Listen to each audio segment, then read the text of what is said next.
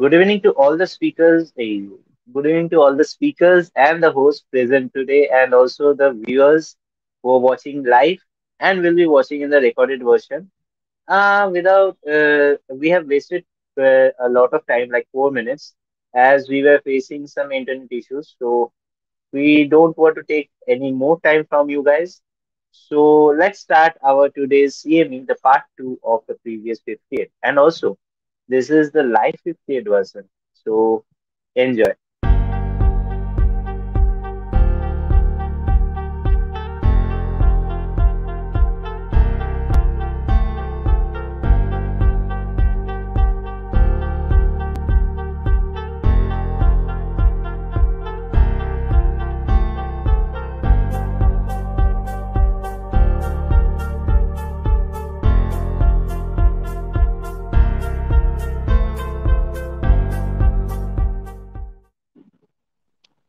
Good evening, sir, and good Good evening to evening. all our respected viewers.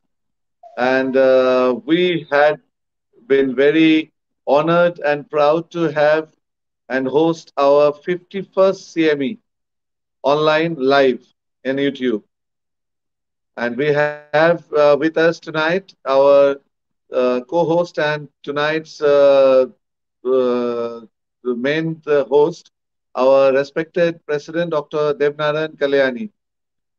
So, with your permission, can we start today's Sure, CME? sure. Start it. Thank you, sir. And with all our esteemed viewers who had been with us for last so many years, for last few years, tonight's topic is homeopathy by 2030 and part two. In part one, we had a lot of very important discussions done by our respected speakers. The same panel of panelists are here available tonight. And tonight, to add with that, we have our beloved Deputy Medical Superintendent and Senior Doctor from National Institute of Homeopathy, Dr. Pralay Sharma, to inaugurate tonight's program, and he will be there as one of the panelists. Over to you, Dr. Pralay. Thank you so much, Dr. Bidyut Mukherjee. Good evening to all of you. And this is my privilege to inaugurate 51st of CME organized by National Institute of Homeopathy Alumni Association. Uh, in today's webinar, in CME program, we have with us Dr. Chaturbhuj Nayak. He is ex-Director General of CCRH. We also have with us Dr. Eswara Das, ex-Director, National Institute of Homeopathy. We also have Dr. Samir Kumar Bhattacharya, ex-Director of National Institute of Homeopathy. And we also have today Dr. Rajat Chattopadhyay, present principal of the Kolkata Homeopathy Medical College. And of course, we have with us Dr. Mukherjee as well as Dr. Kalyani. It's my privilege once again to announce that we are organizing this CME for last couple of years, and today we have stepped to 51st of CME program. I believe that the viewer will love to listen to this. Nowadays, this platform has become very powerful program to contribute in the health sector. As you all know that this our National Institute of Homeopathy Alumni Association, a very strong organization. By now, we have 2,700 of member in this platform. I believe this seminar will go very well, and wish all the best. Handing over the microphone to Dr. Kalyani sir. Thank you so much.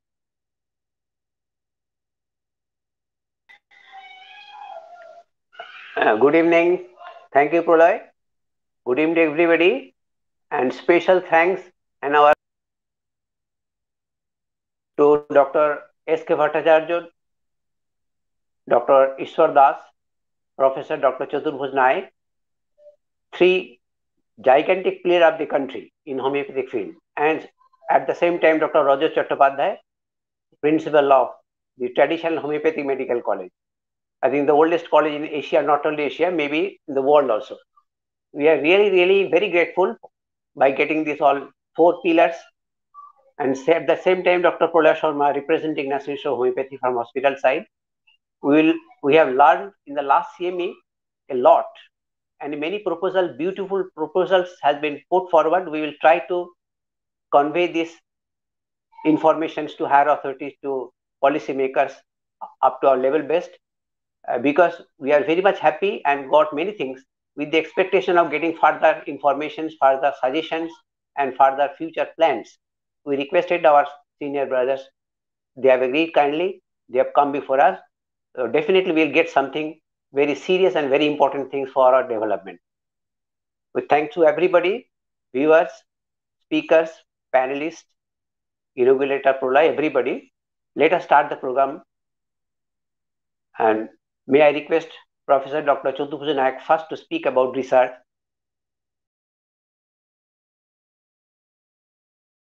Please, sir. My dear co-speakers, Dr. Das, Dr. Bhattacharya, Dr. Rajat, organizers, Dr. Bidyut, Dr. Kalyani, Dr. Pralay, and I must compliment the efforts of the organizers to arrange this second webinar on the same topic. And I have requested Dr. Bidyut to give me chance first, because I have some very urgent personal work. I have to leave earlier. So I requested him to give me chance first. I am thankful to him to arrange this. And my topic, my area is to speak about the homeopathic research by 2030. So not only 30, but also in future, what are the challenges before us and how to face those challenges, and whatever we have done to meet those challenges in the past, and how to continue those efforts in the future, that also we have to discuss. And during the last presentation, I forgot to, because maybe due to time constraints, I could not cover that one important study, which was done in Brazil in 2010 on plant model. The objective was to evaluate the effect of alumina and calcarea carp 6C and 12C on germination and growth of radicle of lettuce seeds. The variables evaluated were germination speed index and radicle length. The results showed there was significant difference in germination speed index and radicle length between the samples which were treated with homeopathic medicines, alumina and calcarea carp, and the controls.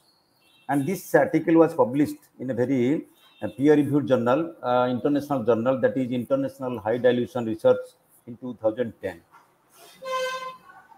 Second thing, on the basis of this background on plant studies, because to eliminate the placebo effect, we have to also give more focus on plant studies, animal trials also. Then further research studies are required on the plant models to assess the effects of homeopathic medicines on the growth of the plants, both on the roots and growth of the roots and shoots. Second is flowering time. Third is production of the crops, and fourth is on plant pathogens, effects of homeopathic medicines on plant pathogens. The second area is, I forgot to mention last time, how to manage the iatrogenic disease. It is a fact that the adverse effects of conventional medicines causing iatrogenic disease, this menace is increasing steadily, and now we the researcher we have to find out how to deal with such menace, whether by prescribing antidote or by prescribing the similimum on the basis of the totality, or by the Chattopadhyay drugs in potentized form. So these are the two aspects I forgot to mention last time. So I thought it is pertinent to cover those two areas. That's another thing. After the last seminar, something has happened which has come in that is quite relevant to the today's discussion, and that will have some impact on today's discussion also and for future research. That is, one article has been published in a famous peer-reviewed journal, that is called Curious, that is published this month, June 2022, with the title "Dangerous Placebo During COVID-19 Pandemic: series of homeopathic arsenic album induced liver injury. Then the authors, mostly from Kerala, most of the authors are from Kerala, and this they have published. This journal is published from Kerala, and they have mentioned that how arsenic album, potentate arsenic album, which was advised by the government of India to use as prophylactic against COVID-19, caused liver injury. Since Curious is a PubMed indexed peer-reviewed journal, any article published in this journal will definitely have some serious impact on the minds of the scientific community, who are determined, and some of the, as you know, some of the pharmaceuticals and other allopathic, some of the allopathic people are also determined to malign homeopathy. So this will give them food to further strengthen their stand. That for that reason, the scientific advisory committee, scientific advisory board of the CCRH sat day for yesterday, and they seriously and thoroughly went through the contents of the article and lapses of the article. Number one was the article was a peer-reviewed journal, and the article was published in a peer-reviewed index journal. You will be surprised to know only within 4 days, which is definitely a very small time to publish an article, including review and publication, that took only 4 days, which is quite surprising. And second thing, the article was a case series of only 3 cases. So they told it as a case series, but they gave the data of only 3 cases with medical histories, which revealed that all of them took arsenic 30 as prophylactic against COVID-19 against the advisory of Ministry of Ayush. There was serious violation of the advisory of Ministry of Ayush against while taking the arsenic album 30 as prophylactic. And most of them, all 3 of them, took arsenic for a long period. And the first patient, he had comorbidity. He had comorbidity like diabetes mellitus and liver cirrhosis, for which he was taking allopathic medicines also. And hair and nail samples of the patient and his family members showed high toxicity of the in the hair and the nails. There was arsenic high toxicity, which is unlikely to be produced by highly diluted homeopathic arsenic. In the second patient, the symptoms which were developed after taking arsenic album were not mentioned. Secondly, arsenic analysis of the hairs and nails of that particular patient was not done. And third patient developed cholestatic jaundice after taking arsenic album 30. But the causes of cholestatic jaundice, all of you know, can be other causes like biliary atresia, choleductal cyst, the common bile duct stone, and the parasitic infections of the bile duct. These were not ruled out. And another interesting thing, patient was taking arsenic album from 2 different samples, which tested batch-to-batch variation, which due to poor manufacturing practice. So this may be due to poor quality of the medicine. Some adverse effects might have occurred. And lastly, there was a serious discrepancy in the conclusion of the article itself, which was highly contradictory. The first inference in the article conclusion was ultra-diluted homeopathic remedy was ineffective. Ultra-diluted homeopathic remedy was ineffective, the authors concluded. And the second inference was medicine was safe. On the other hand, they are telling medicine was safe for use due to absence of any active compound beyond 12C potence. So both the things are contradictory. One aspect, on the one hand, they are telling the medicine is not effective, and on the other hand, they are telling the medicine is safe because safe beyond 12C potency. That means the authors are also admitting. And considering all these aspects, the SAB took some resolutions. What Dr. Kalyani also told, that we can move to some Ministry of Ayush on different issues also. And here the same thing, the Scientific Advisory Board made a resolution, some resolution, is, that number one was a strong rejoinder against the article highlighting the misleading data on safety and toxicity of arsenic album 30 should be prepared by CCRH and sent to the Ministry of Ayush with supporting research studies in vitro and in vivo models. Second thing, Ministry of Ayush should write to the editor of the journal about number one, hasty review of the article. Second thing, serious violation of the advisory of the Ministry of Ayush for use of arsenic album 30 as prophylactic against COVID-19, which might have produced toxic effects. Third thing, the presence of confounding factors, including comorbidities and use of homeopathic and allopathic medicine simultaneously. Next thing is contradictory conclusions in the article regarding safety and efficacy of homeopathic ultra high dilution. And the last request was made, not request, the SAB urged upon the editor of the journal that last resolution was editor of the journal should be urged to retract the article in view of the serious lapses. So this, the purpose of citing this article, it is a warning for all of us to be very much alert against the malicious propaganda, against the pharmaceuticals, against other some few scientists from other streams with vested interest against homeopathy. In future, we have to very much alert, and wherever required, we have to highlight. Wherever there is some attack in future, we have to highlight through print media, electronic media, and immediately draw the attention of the Ministry of Ayush and the policymakers. So this is all about to supplement today about this vision for homeopathy by 2030 or even the future. Thank you very much.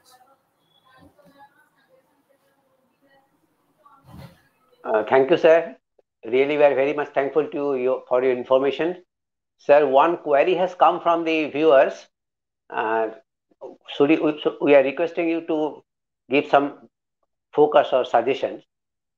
Students wants to get further confidence regarding homeopathy and their researches. So can we not arrange or propose something by which the research outputs of CCRH and other organizations like NIH and other organizations, those who are working in country, out of the country, which can reach to the student easily, by which the students can get inspiration that homeopathy is progressing very fast. So what is your suggestion, sir, please? Yes. So now there are some schemes of Ministry of Ayush which are implemented through CCRH, like STSH scheme for undergraduate students, then MD for MD students, MD scholarship that is given on the basis of the quality of the dissertations also. So the undergraduate student through STSH scheme, the undergraduate students, they are being encouraged to take up research studies, and so that they'll be encouraged and they can publish their outcomes in the journals, because once they get funds from the government of India, definitely that will add credibility to their studies, and it will definitely have credence during publication of the article. So after the publication of the articles, it will definitely add to their career growth, and also for their future, they can also contribute to the profession. Second thing, how it can be materialized. The students, when they're students, they can also tie up with their teachers, with their HOD, with their other faculty to apply for different grants. There are some schemes of the government of India. One is for the CME program through the Rashtriya Ayurveda Vidyapit. They can apply to the Ministry of Ayush for grants, and whether NIH or CCRH or even individual college level, they can apply, and it may be for 2 days, 3 days, or 6 days program. They can invite.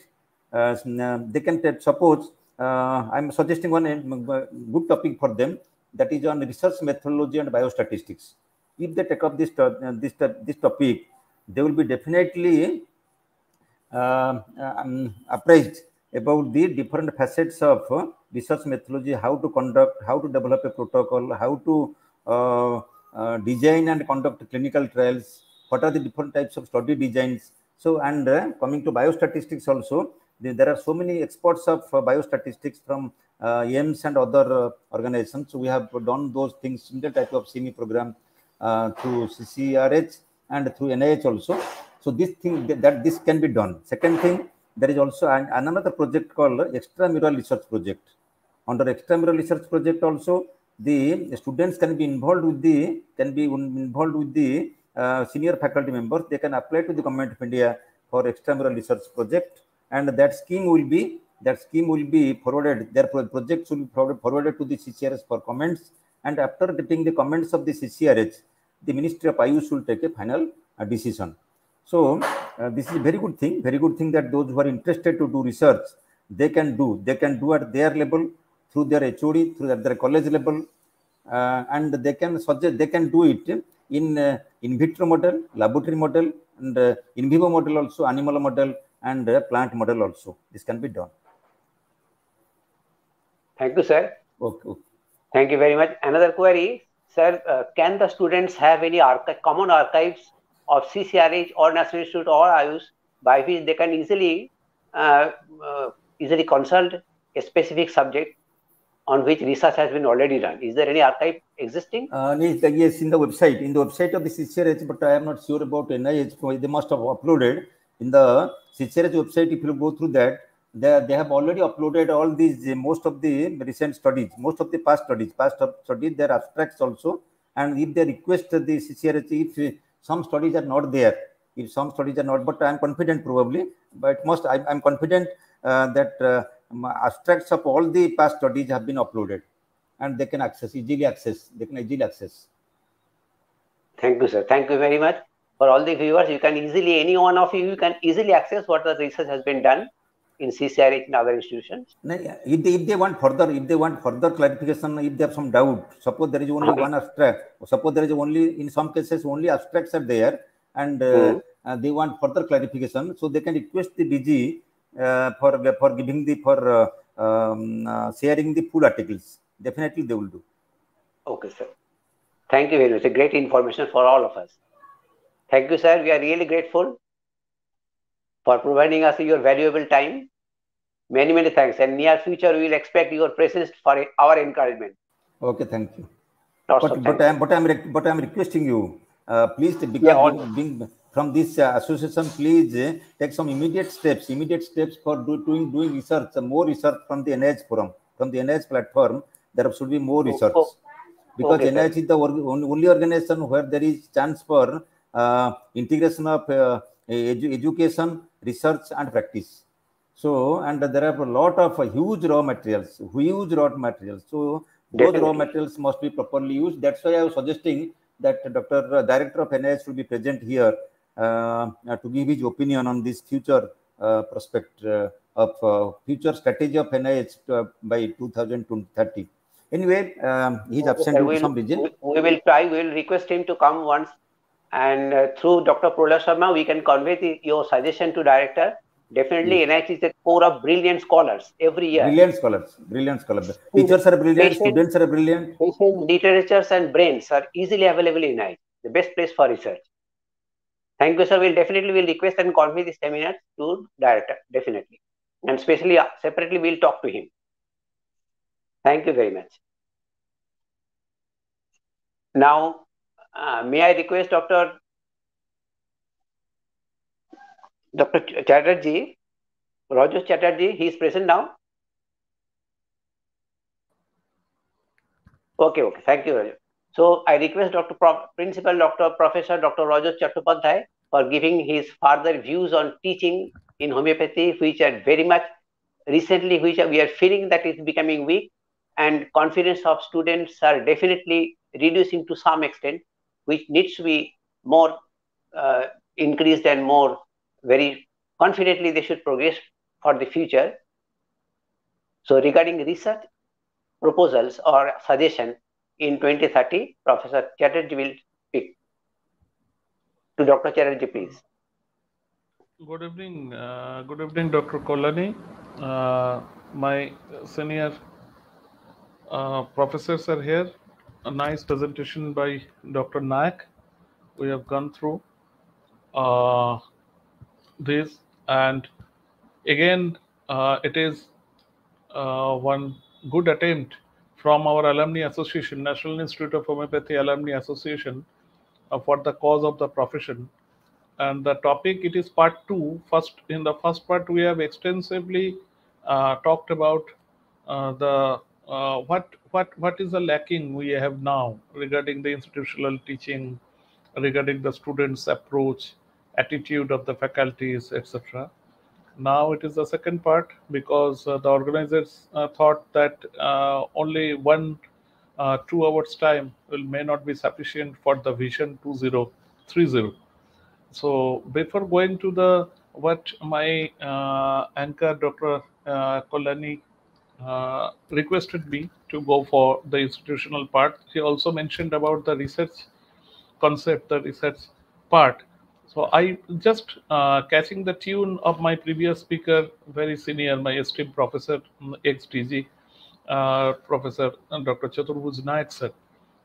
He mentioned about one paper regarding the arsenic and the use of arsenic, the toxicity, which is very much demoralizing, which may demoralize the students or may deviate the students. Even it may convey the wrong message to the society, which should not be, because if you go through the deeper study, or if you go through the all pages, then it may appear that it is not that what is in the headlines, that arsenic album prove fatal to few cases, because it was not applied as per direction of the ministry. And in most of the cases, we have also observed this type of application, which was not as per direction of ministry in all the states, but mostly it was applied as per direction. So I think these type of studies, which is just within very few days published in the peer review journal, so these type of study should not come to defame homeopathic system of medicine. So I must mention one study. For this, I must acknowledge one of my colleagues, Dr. Shubhamay Ghosh. He has very keen interest on this, on the research, and the very latest one. And he said me just one day back, and I have gone through. This is only the first June issue, Journal of Integrated Medicine 2022, first June issue, when we have observed the one good study, very wonderful study of thuja with in mother tincture, and not only in mother tincture, also in other form, to just to see the action of the thuja in anti-cancerous activities. And it is not the old study. So this type of study, I must say, this type of study will boost up the moral of the students, in which even the four researchers, it is from Calcutta University. You can see the papers in the Google's, in the research papers, which is published just in 1st June 2022, and in which the anti-cancerous property of the thuja is proven through the four female scientists. So it was this type of study can boost up the morale of the young stars, our would-be doctors. So whenever one type of study can defame homeopathy, or few study, it is not done by any homeopath, but definitely they have taken the help of any homeopath.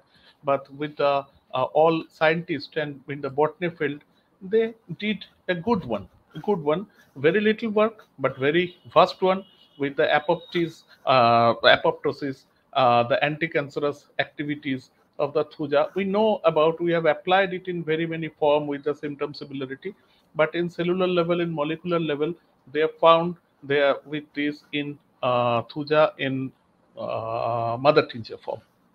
So whatever may be. Now the institutional part, just like the previous one, I must say that the study, whatever is it is, we know about the theoretical part, but right now everything is available in the mobile phone, in the smartphone, in the laptop, and everything from anatomy, physiology to practice of medicine. Each one, even if we can categorize that which is for the advanced students, which is, I can remember in our time, the book, it was for advanced students, it was in the last part with very black small written, and most of the average students, they didn't touch the advanced part. They considered that this was for the advanced students. So this type of things was in the book. But right now it is available from you can choose it, like the one type of under UGC, that is, you can choose your topic of examination. This is this is the choice based credit system, CBCS, choice-based credit system. It is not, still not in all state, in all colleges, in all universities, but I think few universities and few colleges already they have adopted even in homeopathy, and there was strong pressure from ministry also a few years back just to introduce it in homeopathy, that one student can think of the examination of giving anatomy whenever he think that he is capable of doing good in that subject, he will choose his subject, choice based credit system.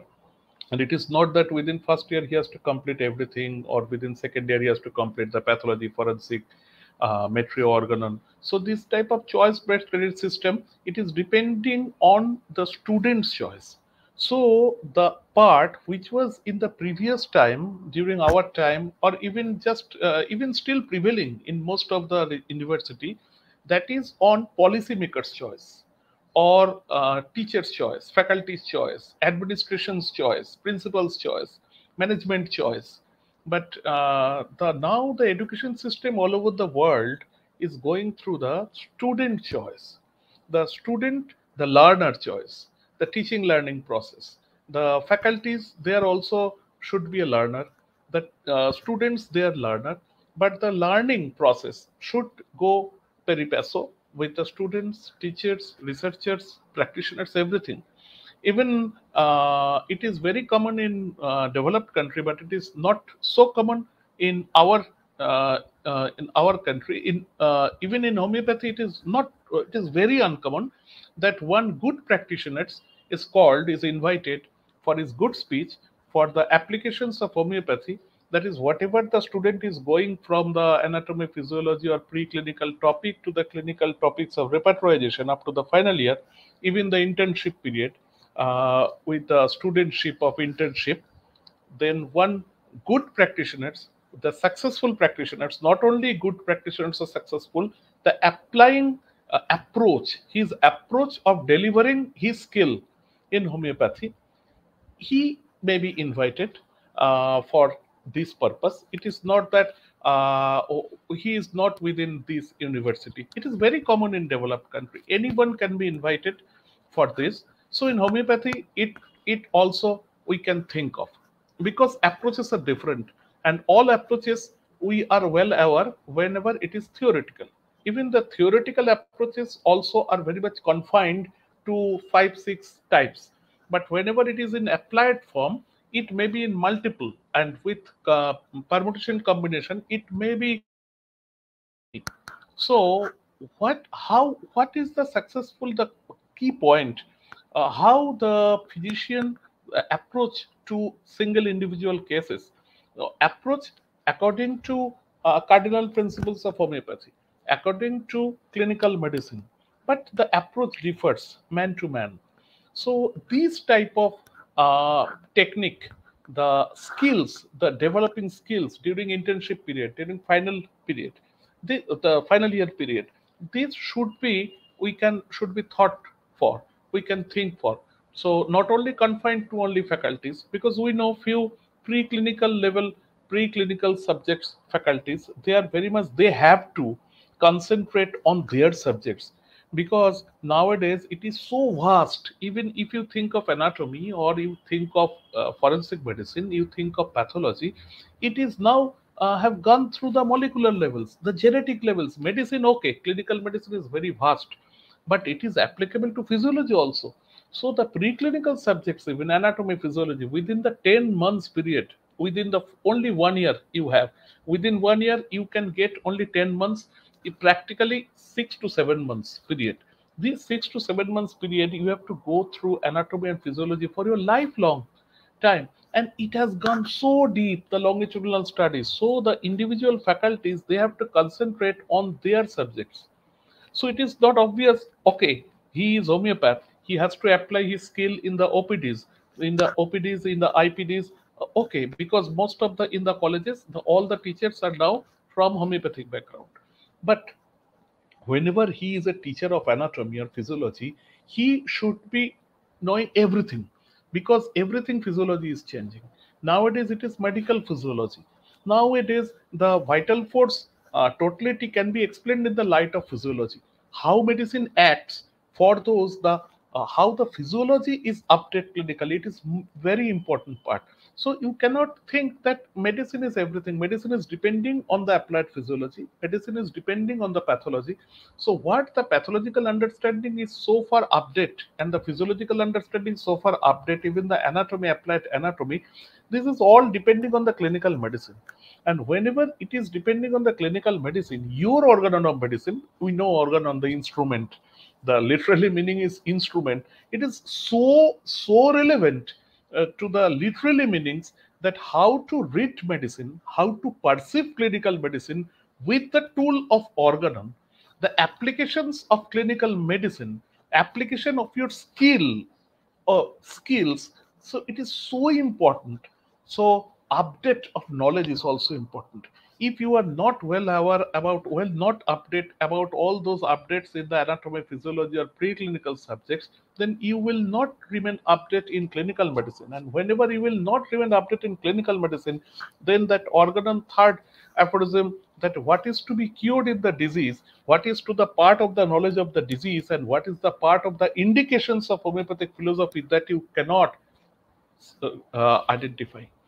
Being a student, very new, good, even a good student will not identify. They can memorize everything.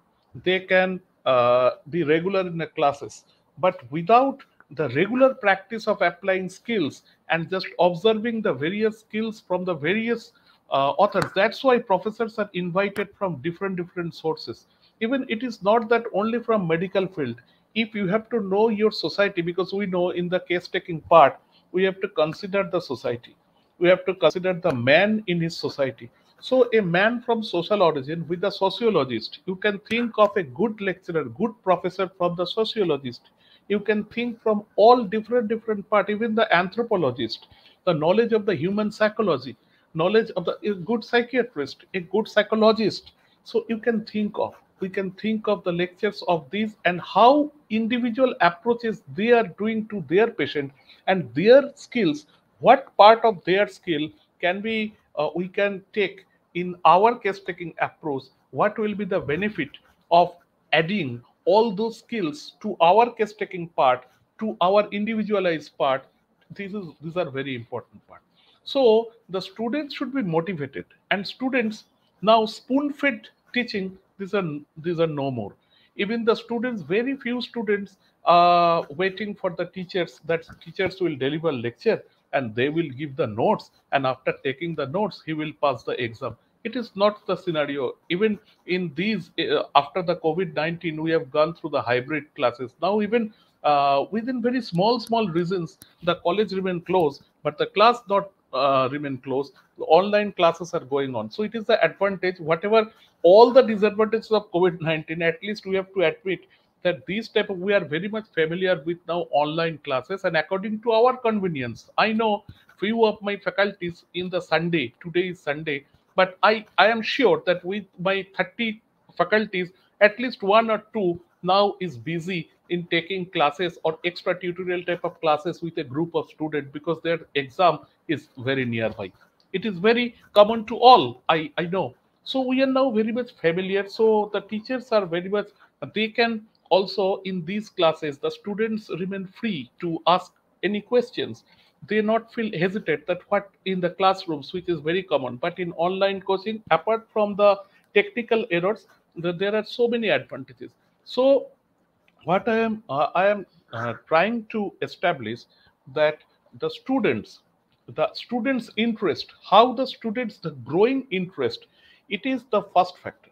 So the anatomy, physiology, the debate may be going on that the teachers from the modern medicine were maybe a very, in comparison to our homeopaths, they may be a better teacher. They may be better faculty in the clinical part, in the allied subjects.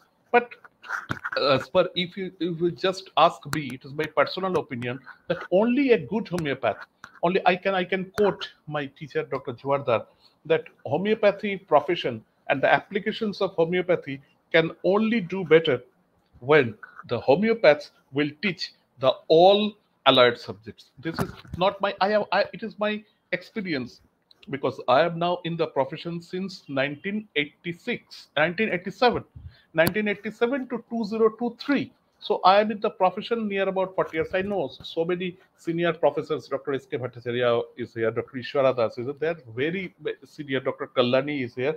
All are senior. But even with my small, these professional field, these 40 years in professional field, I can admit that a good students with inquisitive, with a good sound senses, sound knowledges of homeopathic subject, he can be a very good teacher in allied subjects, because which part of the allied subject we have to use more, which part of the applied part we have to apply in our homeopathic approach of case taking, which part we didn't, we have, we do not require the part, or if we can know it just for the satisfaction of the society, satisfaction for the publication, satisfaction for the patient's benefit. These are what to give importance, what to give not importance. These are the criteria. I think the homeopaths are the best teacher from this angle. Definitely the modern, the allied subjects teachers, they will be very good in their part, but they have very much materialistic concept, with this materialistic concept, and they are not well aware about the standards of the homeopathic students. They think it is the homeopathic students, I have seen exception is there, but they think it is just like nursing courses, very superficial. But if you compare with the modern medicine MBBS part with our BHMS part, I feel very proud of my students, my colleagues, that they are at par with the concept. We are lacking in the showing the cases in the hospitals. We have lacking of few cases, but in very many institutions like National Institute of Homeopathy, we can say, like in Delhi Nehru College, or in our Mahesh Bhattacharya College, or at our, now at our college, or at National Institute of Homeopathy at Sarada Krishna College of Kanyakumari. So many all over in Uttar Pradesh. I have seen more than 1,000 patients in Uttar Pradesh, one or two Allahabad College. So many patients, with lot of patients in the OPDs, varieties of patients in the OPDs. It is not that only very common type of people or only geriatric population come to homeopathy, or only child population come to homeopathy, like mother and child, because it is very popular in mother and child, due to its calmness, due to its very gentle effort, it's due to very gentle application. So it is very popular to child, mother and child. But it is not that only homeopathy is applicable to mother and child or geriatric population. So many cases. So within all these things, within all these multiple varieties, there are ample scope of a homeopath to show the cases, to teach the students that what part for us, what part is not so many importance. So one part, that one homeopath is a good teacher to teach the allied subjects. Definitely one or two expert must be there. We have to build up our hospitals. If you see, if you think of Vision 2030, I must say that if every institute or National Institute of Homeopathy, like any other institute, like our Calcutta Homeopathic Medical College, Mahesh Bhattacharya Homeopathic Medical College, DN the Homeopathic Medical Colleges, like these, even the Metropolitan Homeopathic Medical College, like private college, Bardhaman Medical College, the Sarada Krishna of Kanyakumari, or many other, UP, Rajasthan, Madhya Pradesh. I have seen patients in Madhya Pradesh, Bhopal Government College. So in all these colleges, if we think of build up a good hospital, and with a good clinical training approach during the internship period, even in West Bengal, a house staffship is prevalent. So house staffship period in West Bengal, apart from National Institute of Homeopathy, still it is house staffship is not there.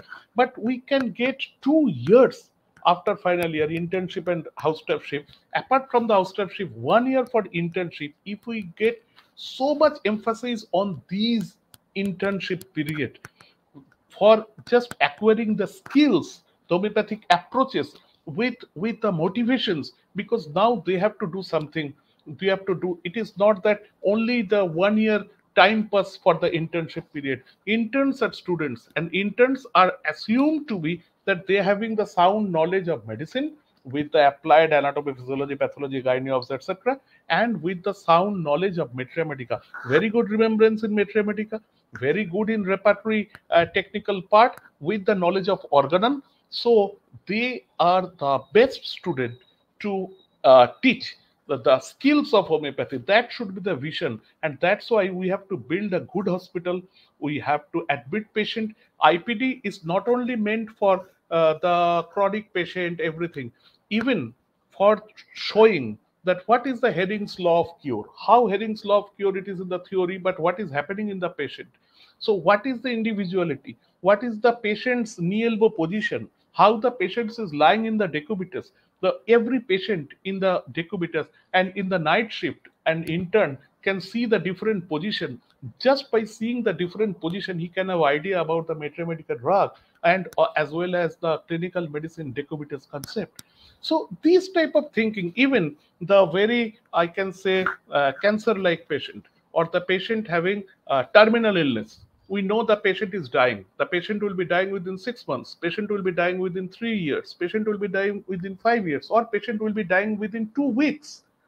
But if the patient is now, he has no option left, he has no option left for other pathies to cure. So if he admits to the hospital, it is not that why we have admitted this hospital, because this patient will teach the students that what is the tight mitral stenosis, because all the symptoms of mitral stenosis, whatever written in the book, that is not very common in any mitral stenosis patient. In very advanced stage, in the last stage, it can be seen. So he can teach, and what is the behavior, how that type of serious type of case can be managed, that terminal illness patient can be managed with the similimum or with the pathological prescription, or whatever may be the technical, the skill of the doctors, of one senior doctors or one RMOs or HMOs. That is the learning point to the interns, house staffs, even the final year students. So students will get confident whenever he will be observing the patients have been curing in the OPDs and IPDs. It is very common in OPDs. We can see the patients are getting benefit from the OPDs, patients are getting benefit from the private clinics, but patients are not getting benefit from the institutional IPDs. It may be one of the most important reason for private colleges, maybe the fund from economical. But I must say, apart from the fund, the intention, the desire, whether I am agree, whether I am very much ready for the patient's admission to the IPD, this is also one very important part. So it is not that IPD is not for homeopathy, because most of the chronic cases, if we have to not only treat, if we have to teach rheumatoid arthritis, different pattern, the Felty syndrome, different pattern, what is the low graded fever of SLE, what is the real difference between the SLE and dermatomyositis. If we have seen one patient of dermatomyositis in medical college which is very nearby, and if that patient is uh, we can invite that the doctors request that that patient may be in our OPD, we can just go for the patient's look, the how to, because clinical training is very much needed. It is not only for medicine, it is for organon, it is for mathematica, and it is for receiving confidence. The students are not receiving confidence because 90% is going in the theoretical part. If we say that there is no patient, I will not agree with this, because homeopathy, the patient, we have a ample patient in homeopathy in all the OPDs, in all the private clinics, but during regarding admission, something is lacking. It may be our intention, it may be our lack of professionalism, or something we have to thought for in the vision 2030. And if you have any question, anything, right now. I will be there for reply. আচ্ছা আচ্ছা আমি দেখছি, ঠিক আছে ঠিক আছে। Thank you. Many thanks, Professor Chatterjee, for giving different views regarding teachings. One query was there from viewers that what will be the fate of the postgraduate students of gyne obstetrics surgery and other allied subjects in teaching profession. I think the answer has been given by Professor Chattopadhyay. Now let us request Dr. Pralay Sharma, Medical Superintendent of National Institute of Homeopathy, to focus his views on hospital management, homeopathic hospital management. Dr. Sharma, please. Pralay sir has left for some reason, maybe due to internet issues, but will be joining later. Okay, sorry, Dr. Pralay Sharma is at this moment is not in the screen. He will join very soon. So may we request Professor Bhattacharya to give his views on clinical practice in homeopathic system of medicine. Thank you, Dr. Kalyani. Good evening to all doctors who are participating in this seminar. So long I was hearing Dr. Nayak, then Dr. Rajat Chatterjee. Really, their speech was much informative, and I think it will inspire the future generation also. The way Dr. Nayak explained, the way Dr. Rajat Chatterjee explained, it was very informative. Now, my subject you have given for that. I am thankful to all the organizers of Alumni Association for giving me the scope to speak before all the students or doctors. The subject has been allocated challenge. I have arranged it like this: challenge to be faced for clinical practice in 2030. Because every day when we see our patient, that is our challenge. So what will be in 2030, that is also a challenge for each and every individual physician. Now, before coming into it, because it will be similar, so I am going to a question. One of the listener of the line asked me a question regarding my last speech in this occasion,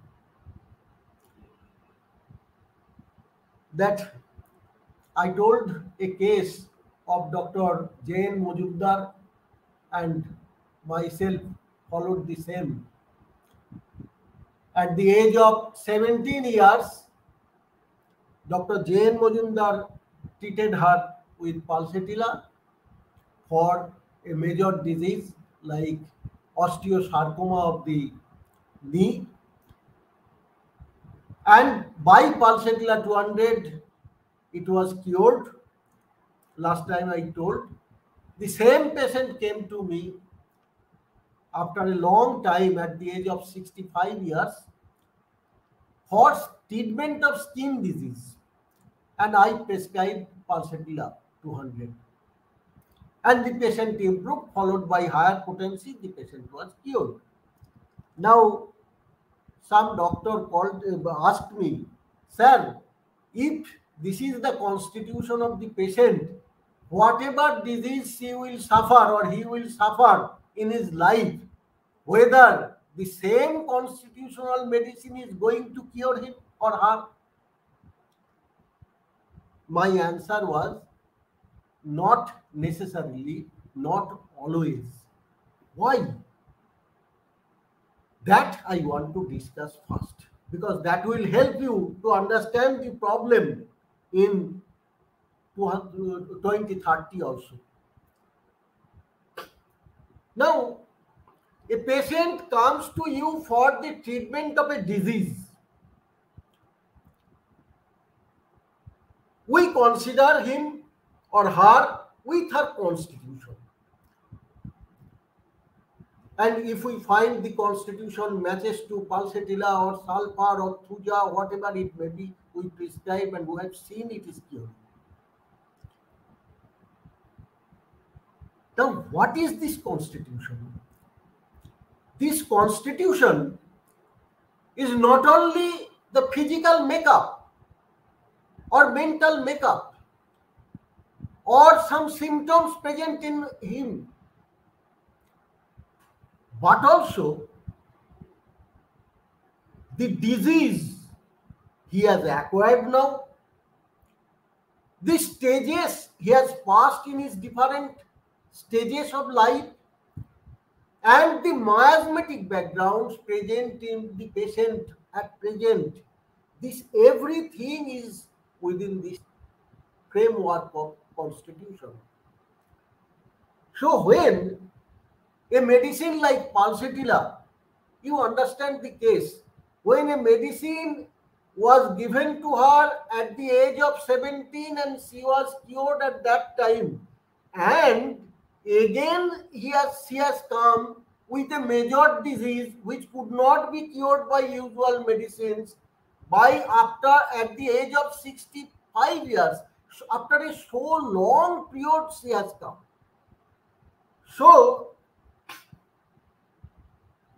what did pulsatilla? The pulsatilla did miracle in that case. But it could not change the genotype. The entire disease was cured. But the constitutional genotype constitution which she got from her parents, and where there were certain stigmas due to her different stages of life, those stigmas and the genotype was not cured. But it was cured, so for a long time the patient was free from major disease. Definitely she had suffered from fever, she had suffered from some other acute conditions depending upon the exciting cause, and she has been treated and she has been cured by that time. But again at the stage of 65 years, she developed another miasmatic deep acting disease which could not be cured by ordinary symptomatic medicines from homeopathy or allopathy, whatever it may be. So this is the thing, what I want to tell, that the constitution develops the disease state being faced by different influences, that is phenotype. When she born, it was the genotype. Gradually a patient is getting different types of influences, different types of stigma from different aspects of life or mode of life, education, service, the stress and strain she is passing, everything, even she is exposed to some miasmatic exposure that affects her and forms a new type of disease in the long run. Definitely, in all cases, it may not be cured by the same constitutional medicine, but mind it, if the patient changes her mental aspects also. We have seen, we know that a pulsatilla patient with the adverse conditions of the life, with heavy pressure from the family, turns into sepia in the long run. The lady who was most affectionate, who was most sympathetic, who was liking sympathy enormously and moody, that patient turns into a sepia-like apathetic patient because of facing the stress and strains of life heavy exhausting duty, heavy exhausting sexual or physical or familial life, a pulsatilla turns into a CPR. But when the pulsatilla did not turn into a CPR or any other constitution, definitely we should try with pulsatilla also at the very beginning, even after a long period of time. Now, to discuss about the challenges to be faced by 2030, let us discuss certain points which are very, very important. I think I know everybody of you have noticed it, but still I will discuss. Ever increasing vaccines introduced in the mankind is a great challenge of homeopaths. You understand? When I was the student, our teachers used to teach us regarding miasmatic aspects, and mostly there was two things to understand. Number one, psychotic gonorrhea, and number two, syphilis. Those are the venereal diseases which used to produce miasmatic aspects in the human race, and the first one was the sori. But when we came few years back, we came to know a new disease, HIV, AIDS. Not only HIV or AIDS, mind it, for HIV, they are giving some vaccines. Very recently, we have faced a strong disaster disease, COVID-19. Understand what was the situation, and all the World Health Organizations, Indian organizations, they worked on it. They developed vaccines, and these vaccines were approved and given to the en masse to the people. And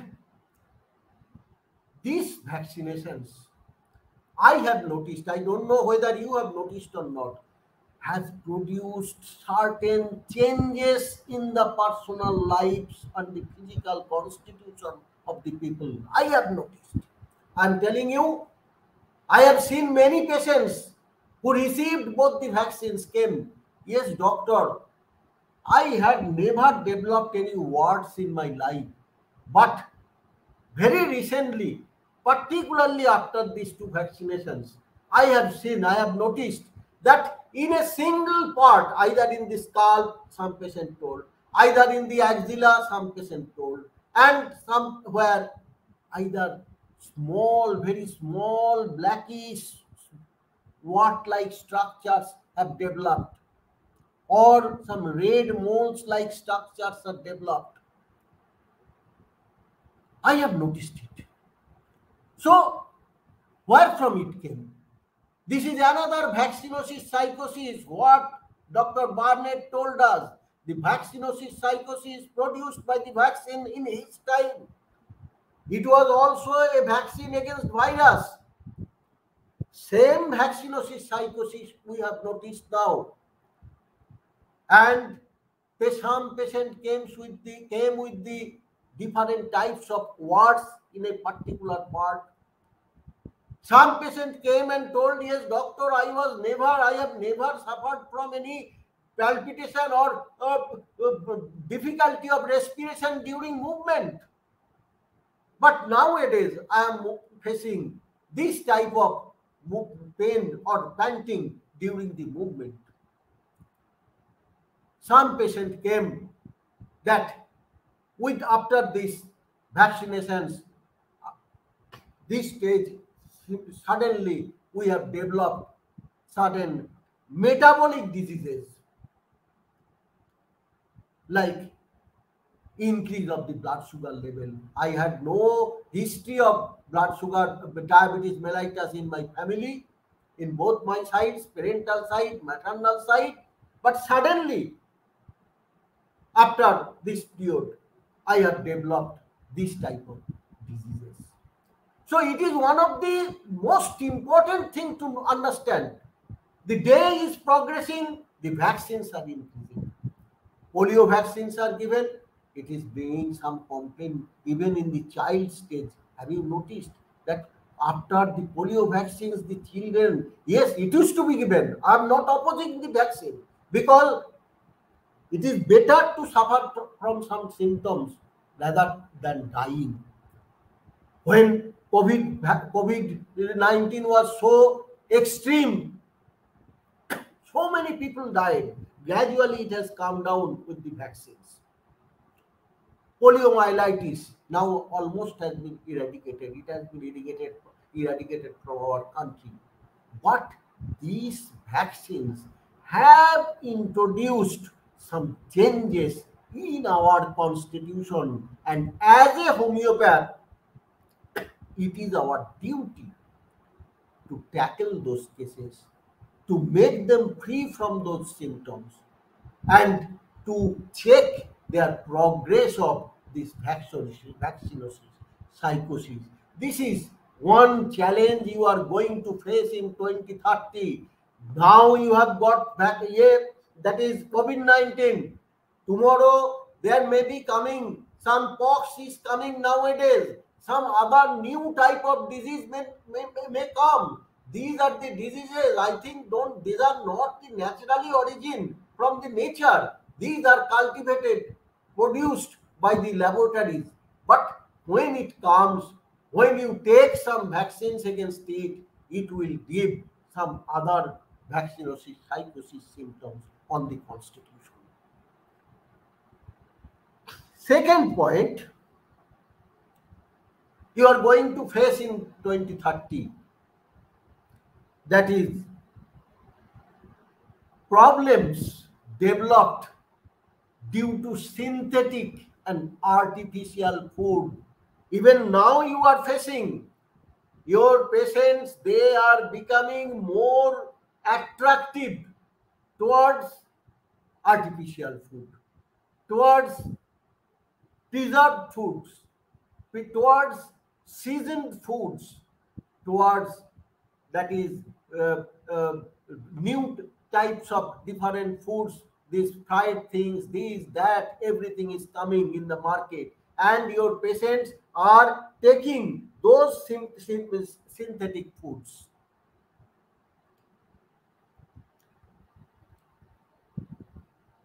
Every day we are facing the problems coming in the patients due to this type of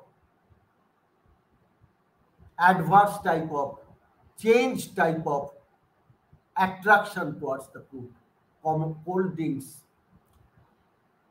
chips, fried fruits, what not they are adding in it. Another thing I am telling you, in homeopathy we know that camphor and asafoetida, they disturb in the process of treatment in homeopathy, sometimes antidotes it. Now, the people will not ask from you, sir, what type of food I will take.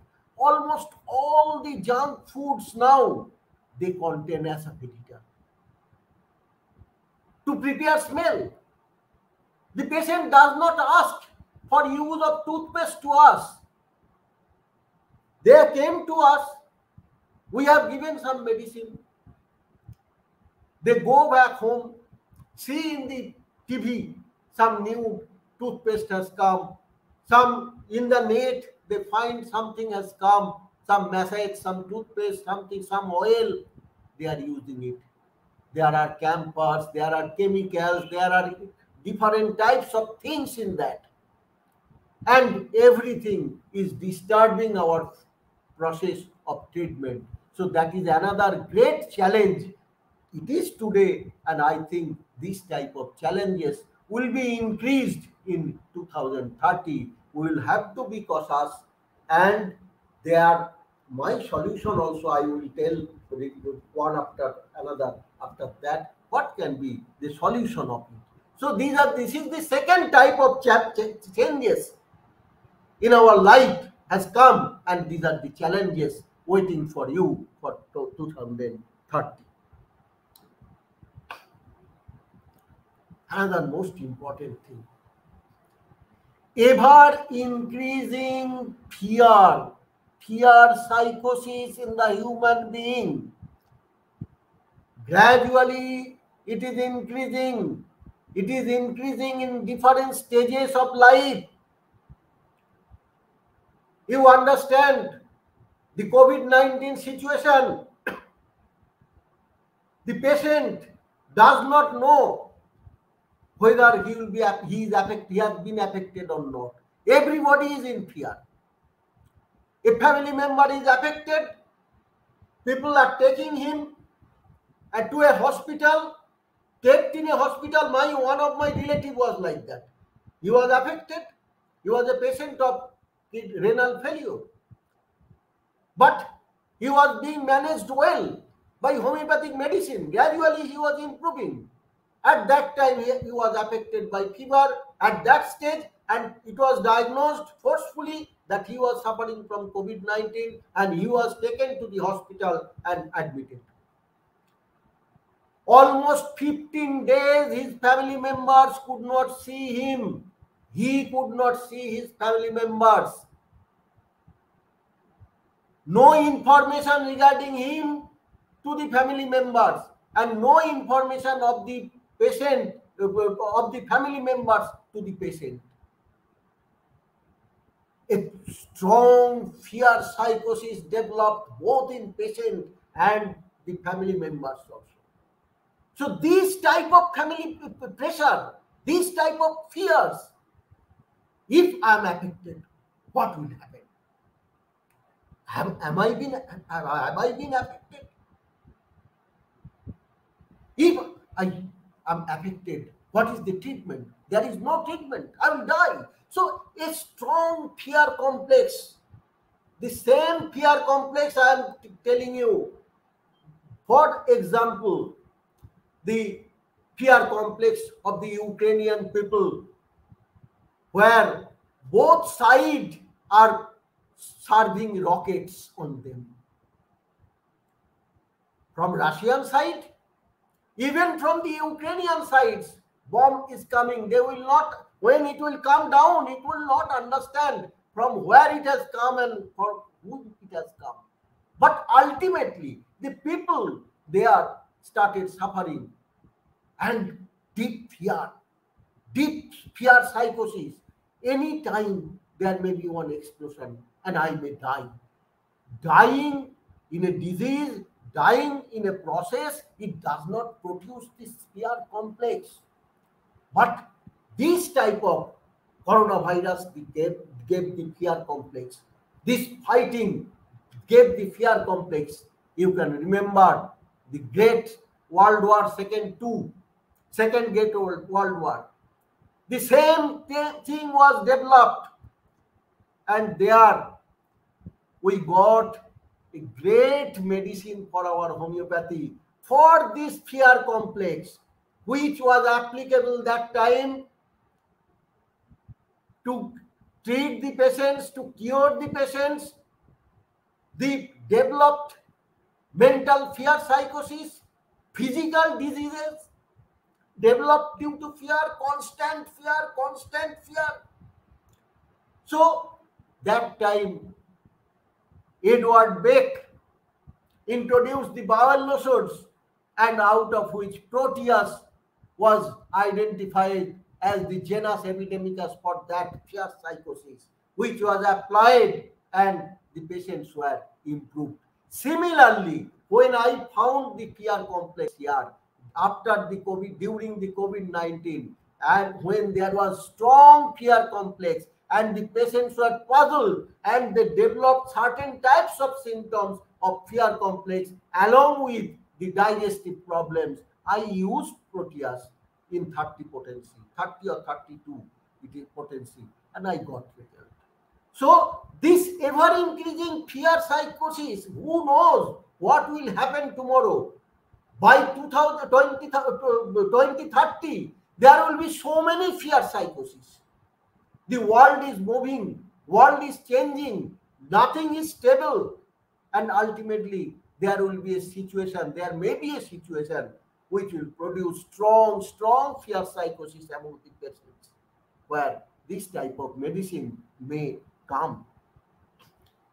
Another thing, maybe you will have to face during 2030, that is introduced change of thoughts in the people. Introduced. It is not your own what the media is doing. If you are regularly watching the TVs and all these things, it is introducing planfully, cleverly, it is introducing some certain types of pervertedness in your thoughts, in your dress, in your food, in your sexual life, in your family life. These perverted thoughts, planfully it is being introduced in the TVs, media, and as a result you see there is no nuclear, they are all nuclear family now, no family. Even what is family today, the day is coming, I think by the 2030 it will come that only husband and wife is a family. Sons, daughters, even are they are from the very beginning in the hostels, because these type of selfish thoughts are being introduced by drama, by features, by cinema, by different multimedia. It is being introduced in us. So everywhere there is certain pervertedness. It is a challenge of the homeopathic doctors. They will have to face it. They will have to try to understand, and they will, if they understand it properly, they will be able to tackle the cases. So these are the 4 areas where I understand by 2030 you will have to face challenges. Whatever I have studied, I will give some example in a very short time because my time is limited. Very short time, I will give some examples and for this. I told you very fast that small warts in different parts of the body. I thought, initially when the patient came, small warts in the body, in the different parts, particularly in a particular area, small. So initially from our repertory, I found causticum is the medicine. I tried with causticum. Causticum failed. So it is psychotic. So I tried with antipsychotic medicine like Thuja. Now I thought, what is a COVID-19 process? The process, any virus or whatever, maybe we can say disease producing power entering in the body, directly going and settling on the chest and producing some psychotic manifestations and producing this. So I found a very similar medicine is antim-tart. I prescribed antim-tart on first patient. I got the result. It immediately stopped appearance and gradually those warts were disappeared. Second patient I tried, third patient I tried. Many patients who developed this wart-like structure during this stage has improved with antim-tart I prescribed 200 potency and I got the result. Now I told you that polio virus, which was being given, is being given for all child, and I have noticed one symptoms developing after it is started, that is throat cough.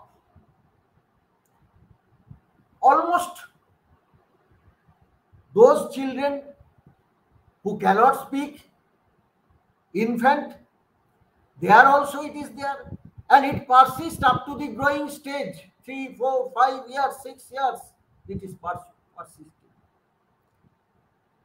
I have seen a very good medicine in it, where not only the throat, I have seen they are doing like this after coughing, they are doing like this after coughing. The children who does not understand anything, they cannot tell anything, they cannot express anything. By seeing these touch movements, I have prescribed phytolacca in 30 potency and I got result. Then I have seen, I find phytolacca in many cases where I have given just throat cough, the sound of throat cough, your ear will say a patient is coming coughing and it is a throat cough. And when you see a child and he has been definitely vaccinated, given the vaccine, polio vaccine, and it has developed and there is involvement of the ear prescribing phytolacca. Calcarea salp and tuberculinum comes after that. Sometimes phytolacca itself cures it, sometimes Calcarea salp, tuberculinum like medicines are coming and curing.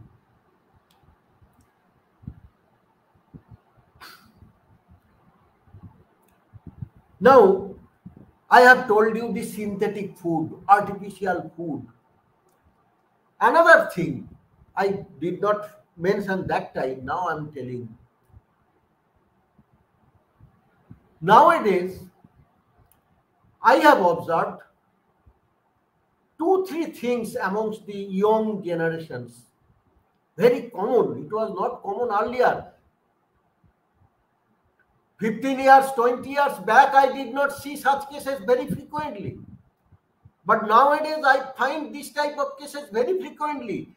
Gynecomastia. A boy aged 13, 14, 16, 17, 18 has come. The parents has come. Yes, doctors, you see, his everything is normal. Everything is normal. But he has this problem. And I find that there is glandular structure on the both the breasts. Now, why this happens? Why it has become so frequent? Because of the food. You say the fruits you are taking, the vegetables you are taking, the fish you are taking, the meat or this chicken you are taking, not what meat, but chicken you are getting, even meat also. They are taking vegetables which are induced with estrogen. Artificial estrogen is sprayed on the different fruit plants at the flowering stage so that the flower is bloomed properly and the fruit is generated. Synthetic, this artificial hormones are sprayed over it. Now, do you think that it is not coming to our stomach through the fruits? Because you cannot stay without food. You will have to live with food. So it is coming to your stomach. And why they are doing, they are also helpless to protect their food they are doing. If it is not protected, their family will starve. If the fruit or food is not there, everybody of us will starve. So in scientific way, they are cultivating. But in the process of scientific way of cultivating, they are using insecticides. They are using different fertilizers. They are using different hormones. And everything is producing some changes in our constitution and produce different types of diseases. I have seen that this type of gynecomastia is developed. I have noticed it. I have studied why, I have thought over it, and then I came to a conclusion that it is probably due to all these type of food. And as it has been produced by a strongly either two things. One, it has produced psychotic changes in the constitution. If it has produced psychotic changes in the constitution, there will be some other symptoms also will be produced. So in those cases, I have tried with Thuja in different potency and I got the result. And next I found that some persons came with a strong symptoms of liver problems, liver diseases somewhere in the body, small, not leukoderma, but small white spots. On tongue, there is certain changes and some ulcerative patches on the tongue, though the patient does not feel any pain, though the patient does not know there is some ulcer, that there is some mapped like tongue or some impressions on the tongue in different. And I have tried with some liver medicines, particularly taraxacum has given me very, very important result, particularly in this type of gynecomastia I have treated.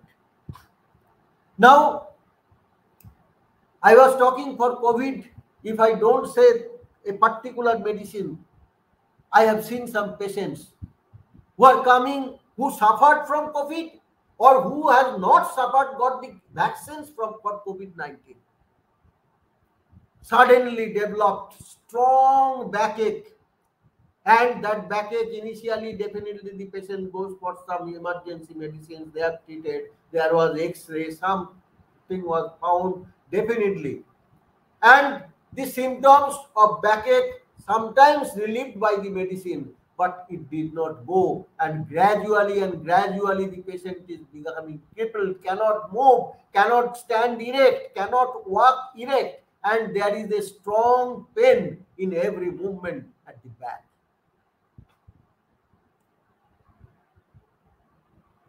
Backache from such viral diseases, Veriolinum is a very good medicine.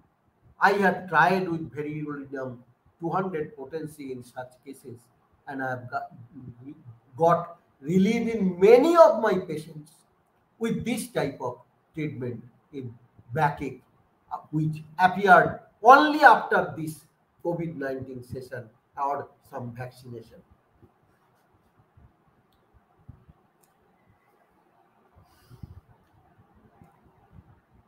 Now, regarding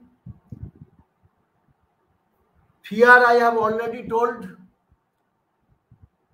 Proteus, another two medicines I want to mention there, which I have found particularly in this COVID-19 situation. Number one is Calcarea floor, where tremendously developed the financial tension in the patients with development of some physical symptoms. Backache, this, that, some symptoms were there, body ache, bone pain. But main thing, everything was superseded by a financial crime, fear. Calcarea floor solved those cases. Another thing, fear, nervousness. Many cases were cured by lycopodium in this type of cases. Now, last, what I have discussed was the introduced changes of thoughts, pervertedness in the family, pervertedness in the sexual life.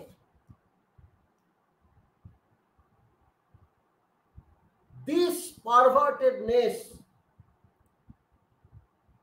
I have studied, and I found many cases relief was given by sulfur. Addictions, different types of addictions. Nowadays, it has become a epidemic like addiction to drinks, stress, strain, introduced a perverted life from different media you find, and ultimately what happens to a patient? He becomes perverted, strongly addicted. I have seen sulfur is a very, very important medicine, acted, carcinosin, acted, tarantula. This type of, what happens? Party, dancing, music. Now the young generation, they cannot study, they cannot read without giving a ear aid with the music. Cannot do the sums, cannot study properly without music. He is listening, his legs are dancing, and he is reading. He is doing mathematics. He may be genius. I don't say it cannot be genius. He cannot be a good student. He will make good result in the examination. I don't disagree. But by this type of life leading, he is becoming restless, and there will be a problem in his family due to his restlessness in the future.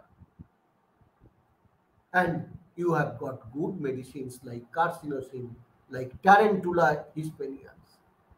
There are certain medicines, sepia, that is also another medicine.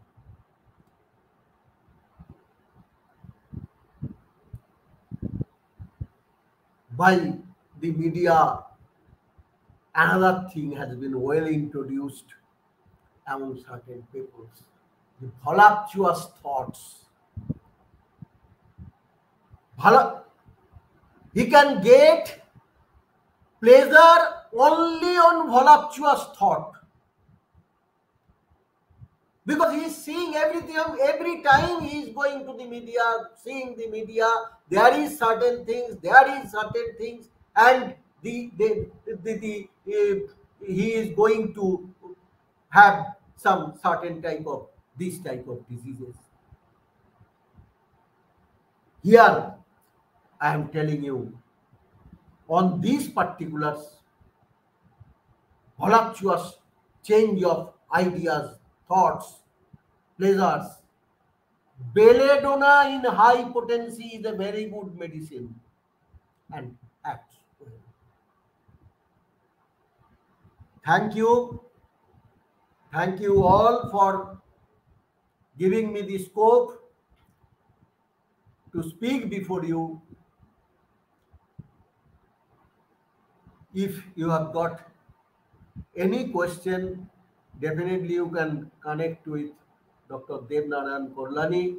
If the questions comes to me, I will try to give you answer. Thank you. Thanks to the organizers. Thank you, Dr. Kalyani. Please. Thank you, sir. We are really grateful. We have learned many things from you, not only for the day, but also days to come. Many, many thanks for giving us your valuable time and giving your experiences, very valuable and very, very important experiences. Many thanks. Now, may I now request Dr. Eswara Das to share his views on pharmaceuticals. Dr. Das, please, sir. Thank you. Thank you, Dr. Kalyani, the President of Alumni Association, Dr. Bidyut Mukherjee, the Secretary, my previous speakers, Dr. Chaturbhuj Nayak, Dr. Rajat Chattopadhyay, Dr. Samir Bhattacharya. After these long discussions on specific subjects and sharing their thoughts and experiences, I'm really in a dilemma what to speak now. It's already 1 hour 35 minutes we started, and many of you might have been a little exhausted, and I don't know how many of you are there online. Still, in continuation of my thought process in the last webinar, I would like to share some additional points, because the topic which you have assigned to me is the role of the place and role of National Institute of Homeopathy in 2030. National Institute of Homeopathy has been there ever since 1975, and a quite long time we have gone with the institute. The institute have created lot of evidences on homeopathy, created large number of experts, eminent personalities, very good teachers. It has taken finest students from across India and other countries, trained them. They have all become the staunch followers of homeopathy in different parts of the country. Very honestly, I am one who follows the discussions happening in Alumni Association Group 1 as well as in Group 2. I used to enjoy the innovative thoughts and ideas given by the young brains, and many of them are excellent. I take some of those ideas in my teaching assignments. I also share that the alumnus of NIH and their academic discussions, rather than the good morning, good evening, which we share normally, are excellent. Keeping that, there is a large number of well-trained homeopaths, very staunch followers of homeopath, very committed homeopaths from NIH. And one of the finest faculties which the country could aspire is there. NIH has got a very, very important role to play in future homeopathy. Now it is 2022. From 1975 to 22 is a long 47 years of journey the NIH has happened. Maybe we can say that the first academic session started in 77 October, and now we are in 22. We have 77, that 23 plus 22, 45 years the NIH has been in existence and has been making a lot of pedagogic research, pedagogic commutation and permutations. So NIH is really in a position to guide the future homeopathy in India, rather could be in the world, because of the finest faculty and the finest students, finest hospital.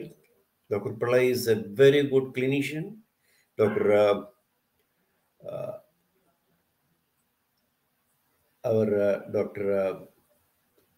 The alumnus is there to support the director, and the director, it's easy for the director to collect the support from the alumnus and put forward new schemes for development of the institute, as well as to guide the homeopathy in education sector, research sector, public health sector, as well as in drug development. These are the four cardinal sectors. If you look into any medical system, the four sectors which are important is medical education, medical research, drug development, and patient care services. We have one of the finest hospitals in NIH. It attracts large number of outpatients patients, which are the material for research, and the best of the brains in India coming to NIH for study. So this sort of a combination is very rare in any other institution. Dr. Rajat has mentioned some institution in the private sector. They are all doing great thing, but the pivot, if you see in homeopathic education, research, drug development, as well as in patient care services, I think NIH has got an important role. When we are thinking of making a strategy for 2030, a bit of historical evidences going back would be always essential. Earlier, the history of medicine was a part of the academic program in MD, but now that is not there. So to those who are not very familiar, I'll say the four major events happened in the history of homeopathy. Ever since 1810, which homeopathy or the organon was introduced, homeopathy spread across the world. Homeopathy got from Germany to London, from America, Canada, Russia, and almost all continents. Homeopathy, the homeopathic system of medicine has spread across the whole globe, all the 7 continents during the lifetime of Hahnemann itself. Before the death of Hahnemann, the system which he introduced spread across the globe. That is something which any scientist could ever dream of. The huge acceptance homeopathy got across the globe was mainly because of the safety of medicine, simplicity of its usage, and the cost effectiveness. The medical practice at that time, during the time of Hahnemann, was very treacherous, very barbaric, very inhuman. Then the people, when they got a simple, efficacious, and a human medical system, the spontaneous acceptance of homeopathy happened across the world. So during the lifetime of Hahnemann itself, it has made its footprint across the globe. Now, because of this spread, we also created large number of friends. We also created few enemies. In 1911,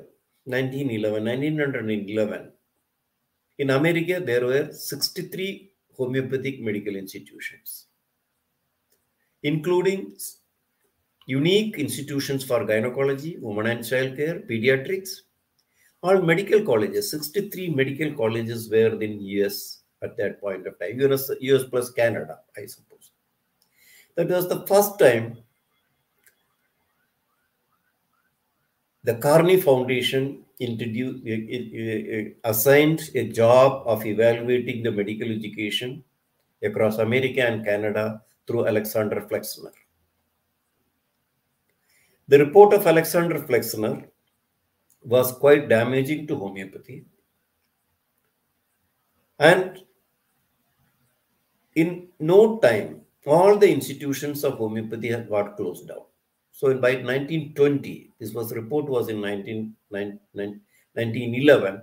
By 1920, almost all homeopathic institutions in America and Canada closed down. 63 homeopathic institutions went away. The homeopathic education, which was financed by private institutions, private sponsors, they stopped funding homeopathic education, mainly because of the Alexander Flexner report and closed down. Why I'm telling is that has got an important relation to homeopathic education even in 2020, 2022.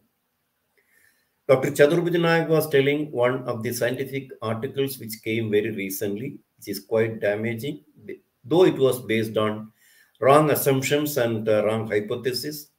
But the mainstream people doesn't read the facts in between lines and in between words. This article is bound to get large number of publicity because there are people who are having vested interest in denigrating or in bringing bad name to homeopathy. There are a group of people waiting to get such articles to be highlighted in future homeopathy. Even in the Department of Ayush itself, we are not very comfortable because there is no much voice for homeopathy even in Government of India. The tragedy, this is a tragedy happening now. Now, this happened in 1911. Alexander Flexner report came, all American institutions got closed down. And one of the finest institutions in the history of medicine was Royal London Homeopathic Medical College and their degrees, MF, FF, and DF. It was one of the institutes happening in Europe. Coming back from America to Europe.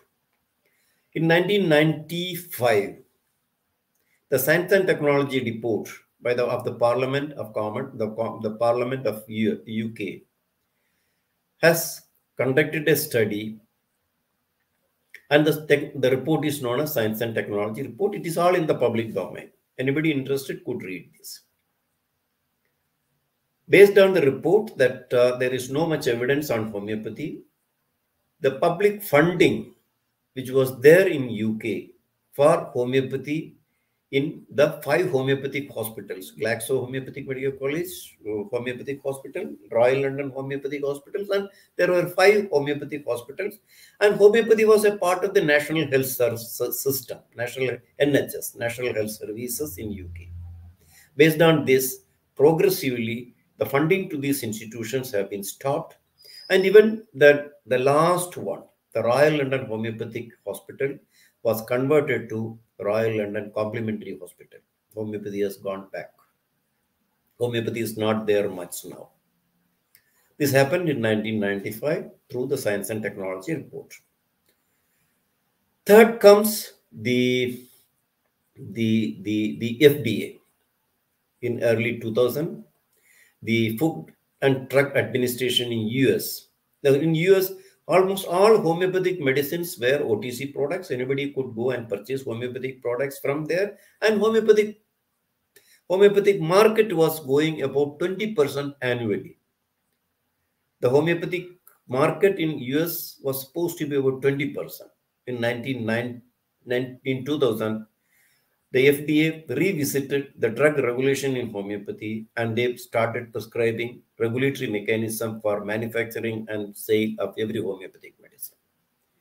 And you know, homeopathic market for re-registration of every product, it involves a lot of money, and many of the pharmaceutical companies may not be able to provide that much of money to get their medicine re-registered. This is the greatest drawback happened in US. Now, based on these 2 reports, the Australian government also conducted a study, and fictitious report was produced showing that homeopathic medicines are not effective in anything. So the government should not fund. Net, the 5 reports, the Alexander Flexner report, the Science and Technology report of UK, the FDA studies, and the Australian report. These 4 reports are in front of us. Why I quote this report is there is a lot of relevance. We have to learn from the experience. History gives us a lot of information to get information on our future strategies. Tragically, what happened in homeopathic research across, especially in India, because there is the only country where public fund is happening, as well as abroad, so far we have been making a lot of clinical research, lot of tens and tens of clinical evidences are there supporting homeopathic medicines. But two things. Any clinical evidences without substantial fundamental support, without support of fundamental research. See, basically there are two types of research. One is applied research and another is a fundamental research. Any applied research without having a substantial support from the fundamental research is bound to face challenges. That is exactly what is happening here. Homeopathic research, without support of fundamental research, you create any number of evidences, clinical evidences, even arsenic or anything. The simple question anybody is going to ask is, what is there in arsenic 30? We are not in a position to explain what is there in arsenic 30. If we say the philosophical concepts of arsenic 30, the modern scientists are not going to believe it. It's a fundamental fact. So we have to get involved in huge research on fundamental basis of homeopathy, on drug dynamization, the drug dynamization process, the drug proving process, the human genomics, the individualization. All these fundamental bases we have to create. How homeopaths are selecting a medicine, why it is being selected. As Dr. Bhattacharya has told, see, variolinum might be a good medicine for backache, backache due to a COVID-like situation, maybe Proteus for fear, maybe other thing. These are all clinically, I 100% appreciate these are possible, these are good evidences. But unless it is supported by what is there in homeopathic medicine, these are going to be challenged. Even now it will be challenged, and tomorrow also it is going to be challenged. And how to get this fundamental research in homeopathy? We have to involve all the basic scientists into that. The homeopaths have to open their door for the basic scientists to investigate the homeopathic principles. There are 7 principles. What are the principles which are researchable through the basic science need to be investigated by the basic scientists. Homeopaths, you and I cannot do much because our knowledge on fundamental science are very limited. So we have to get involved. NIH has got an important role in that. Not only in research, in academic programs, the NIH should invite the best of the brains in IIMs, in IISc, to facilitate their students to understand the basic science, basic research.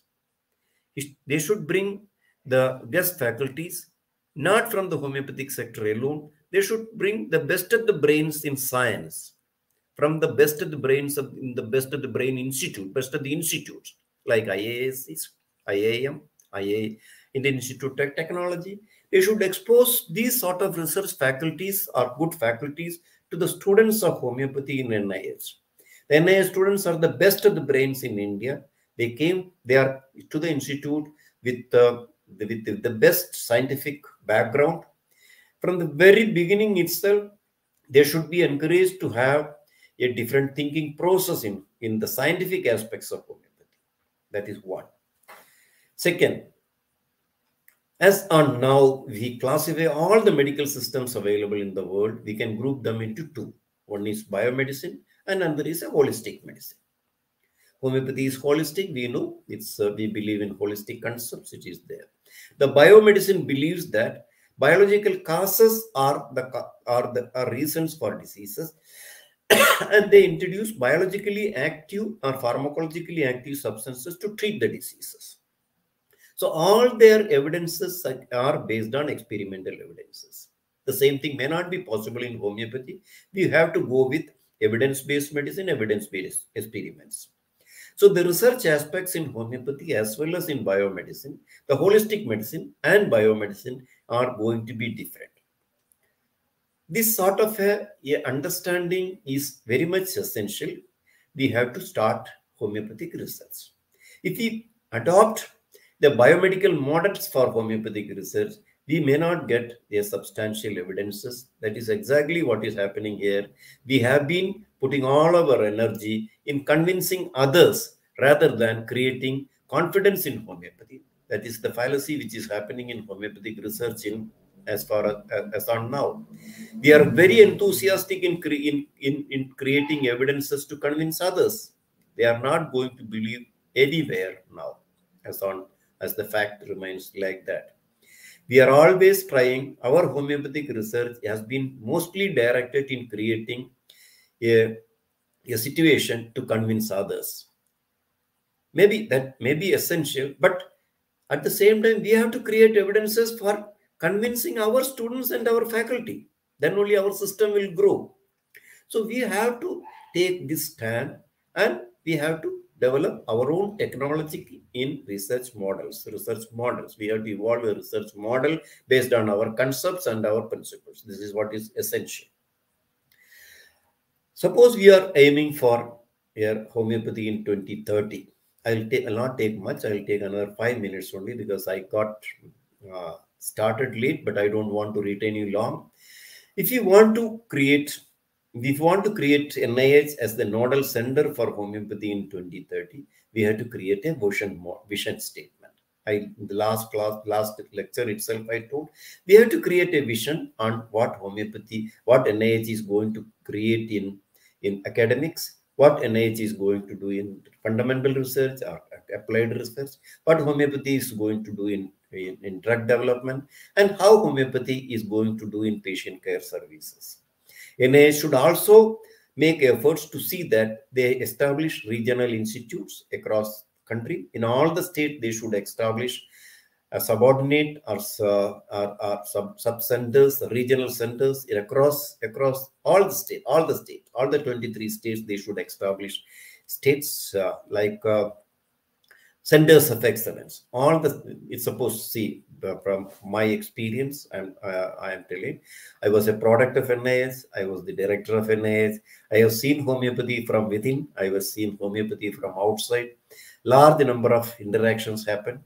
So I'm telling, very honestly, I'm telling, NIH has got a major role, and it has got potential. It is not that we are trying to thrust something on NIH. NIH has got that potential. NIH should come out of that a feeling that they are one among the 246 institutes in country. We should first of all feel that NIH is the nodal center. It should become an institute of national importance. The highest recognition for any academic institution in India is to get the label of Institute of National Importance. Under the national importance, there can be sub-centers, regional centers, or centers of excellence in every state. And then these centers should evolve the research models for homeopathy, patient care services in different systems of medicine, like the National Homeopathy Research Institute in mental health. They are doing mental health. We can have one in mother and child care centers. We can have one in skin care. We can have in personalized medicine. We can have in complementary support therapy for oncology. So each of these state centers should focus more on the research and also provide specific academic training for the postgraduate students. So on a pyramidal basis, we have to evolve this institute with the National Institute of Homeopathy to become the global center or National Institute of national importance. This is the one thing which we should put our target for 2030, and based on this concept, evolve a strategy, a concept paper for that. We have to evolve a concept paper on how the NIH should be by 2030 on homeopathy. And if this concept paper can be created in consultation with experts in different branches and submitted to the ministry through the approval of the Scientific Advisory Committee of NIH, we are all there to support the director.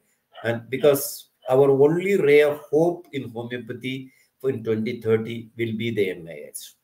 We should also keep the facts that there are experiences like Flexner report, Science and Technology report, Australian Commission report, FDA report, and more violent, more rigorous oppositions may come in India also. So we have to face that challenge and be prepared for that. We should not cry after a flood has come. We should see how best we can prevent that flood by creating fundamental evidences on homeopathy as well as clinical evidences, and also to create core strength of the system. Homeopathy has enormous clinical strength in different clinical areas, enormous, not 1, 2, 3. There are enormous. If at all homeopathy is popular, mainly because the medical system is having its own strength, but there are a lot of limitations in other medical system, which homeopathy can tackle much better. There are a lot of limitations in other medical system, which homeopathy is able to tackle it. That is one of the greatest envious points for many other critics. We should use this as a strength and develop more and more evidences on those areas where homeopathy has strength in comparison to other medical systems. Friends, it is high time. There are a lot of things which I want to share, but limitation of time, I don't want to retain you for long. Thank you very much for giving this opportunity. I appreciate the best efforts put by all my predecessor speakers, and I am always there with you anytime and every time. Thank you so much. Dr. Kalyani, once again, thank you very much for inviting me to this session. Sir, we don't have any voice to pay you thanks. We are really grateful. We are really obliged to you. You are one of the best viewers of the National Institute of Homeopathy. The best things we see in NIT is your brainchild, and including the CME. You are the pioneers among us. We all together went to the ministry to start this CME. We are really very much thankful. And it is our earnest request from all the alumni, you please share us your experience and visions. We will try our level best to send this to director and higher authorities. That will immensely help homeopathic system of medicine. So really we are grateful, sir. Please come and encourage us. Thank you. As per your convenient time. Thank you. Thank you. Whatever you have given us is a brilliant experience and data. We must be very careful, very sincere to keep homeopathy alive and going forward. Thank you, sir. Now it is time is little bit over. Dr. Pralay Sharma, please pay your experience. Thank you, sir. Thank you, Kalyani sir. I believe that I am audible and visible. And we are over by 2 hours. We have been discussing for last 2 hours, and many of us might be exhausted by this time. Still, we have with us today, we were listening for a long time from our respected teachers, the legendary of homeopathy. We have been listening to Dr. Chaturbhuj Nayak. We have been listening to Dr. Bhattacharya. We have been listening to Dr. Rajat Chatterjee. We have been listening to Dr. Eswara Das. And it was a feeling that we are still in the class and still we are student. It was a wonderful evening today.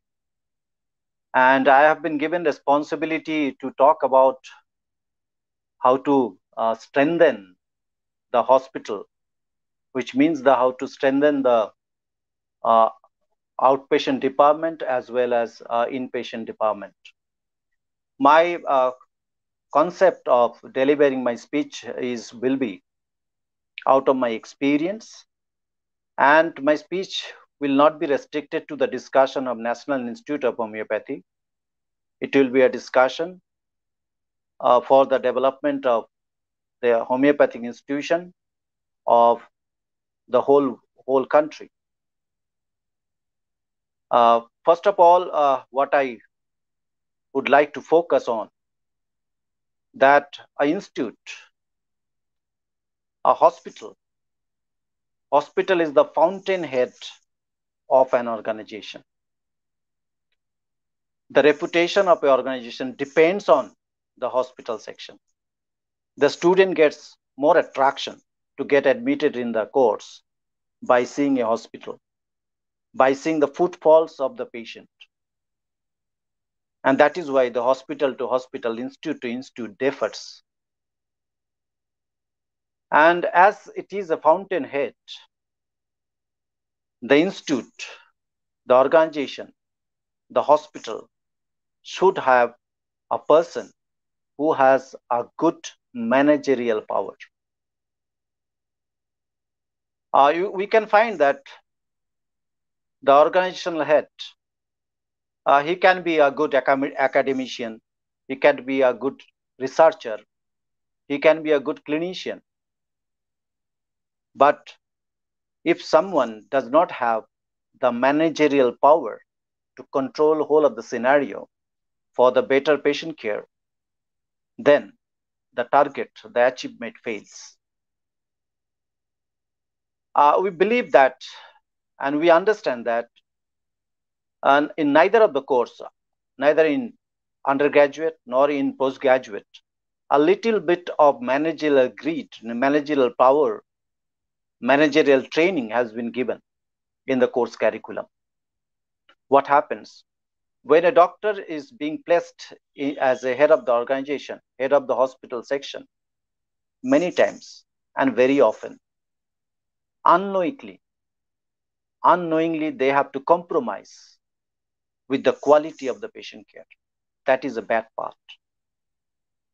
And to get a developed hospital, a strengthened hospital, we need a good person, good managerial person who has a missionary and visionary should be placed at the right place.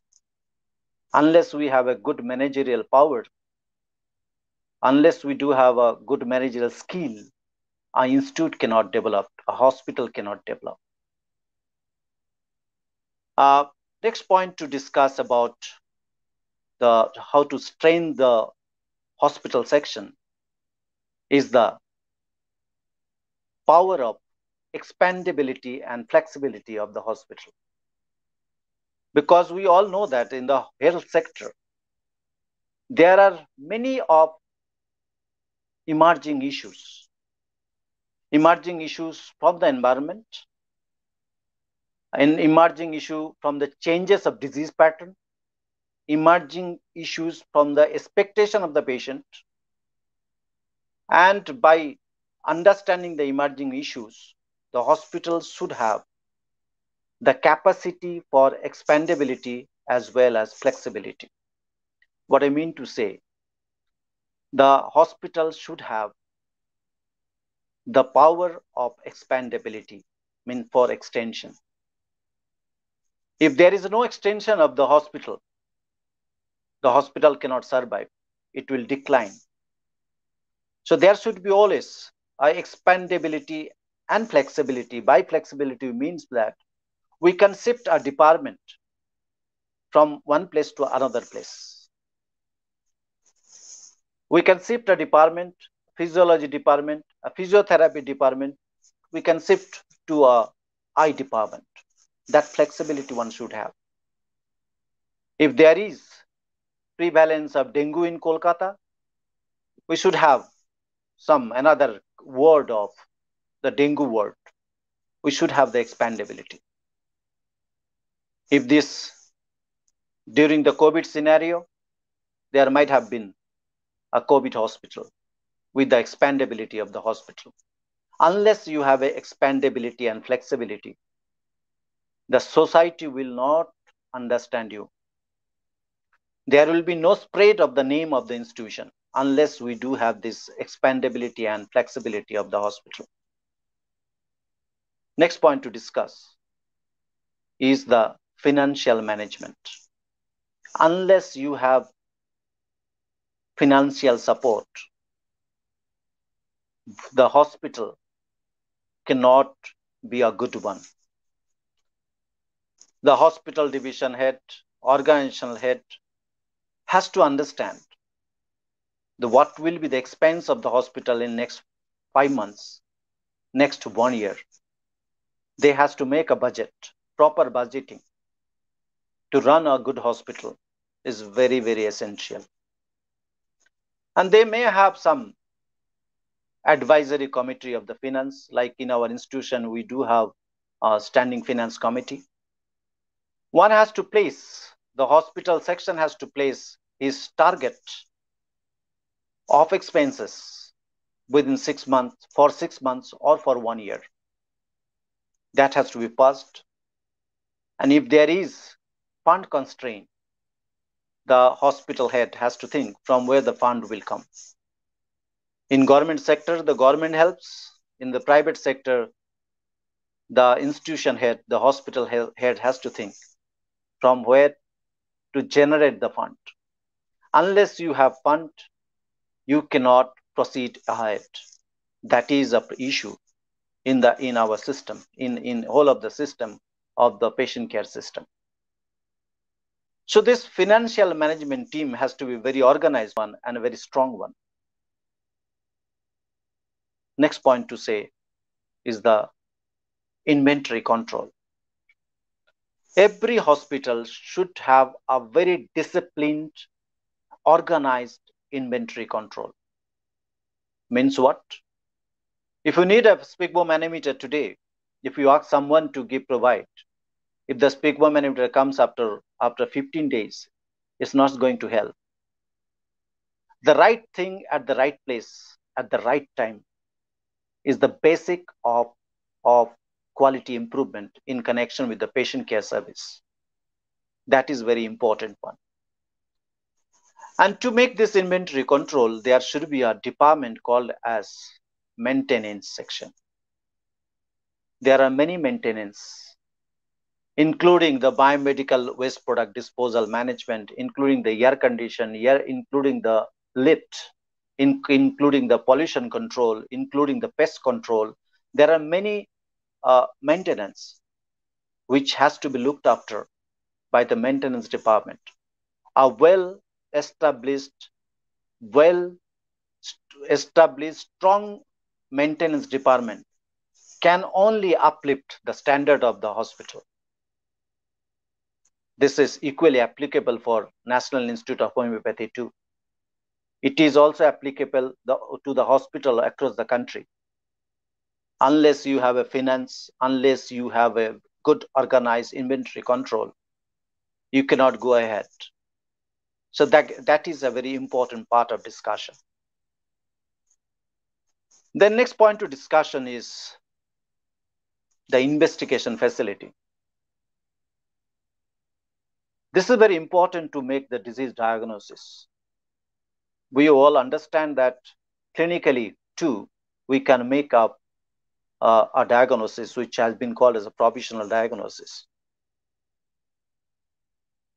After the provisional diagnosis, we might need to do a certain investigation, basic minimum investigation, like imaging services, like hematology, like biochemistry. Some basic important investigation has to be there. Next point of discussion is which is very important one for a homeopathy hospital, for institute like our institute, that we should have a room, a cubicle for observation of the patient. We should have an observational room like that of your triage room, though triage term is differently used. Still, if we call that triage room as an observation room in respect with the homeopathy treatment, it will be good terminology, because homeopathy to treat the emergency cases in homeopathy sometimes becomes very difficult. So we may not term the term as emergency in homeopathy hospital. We may not term it as a triage one, but we can use a term called as observation room. The observation room should be well equipped with certain supportive system,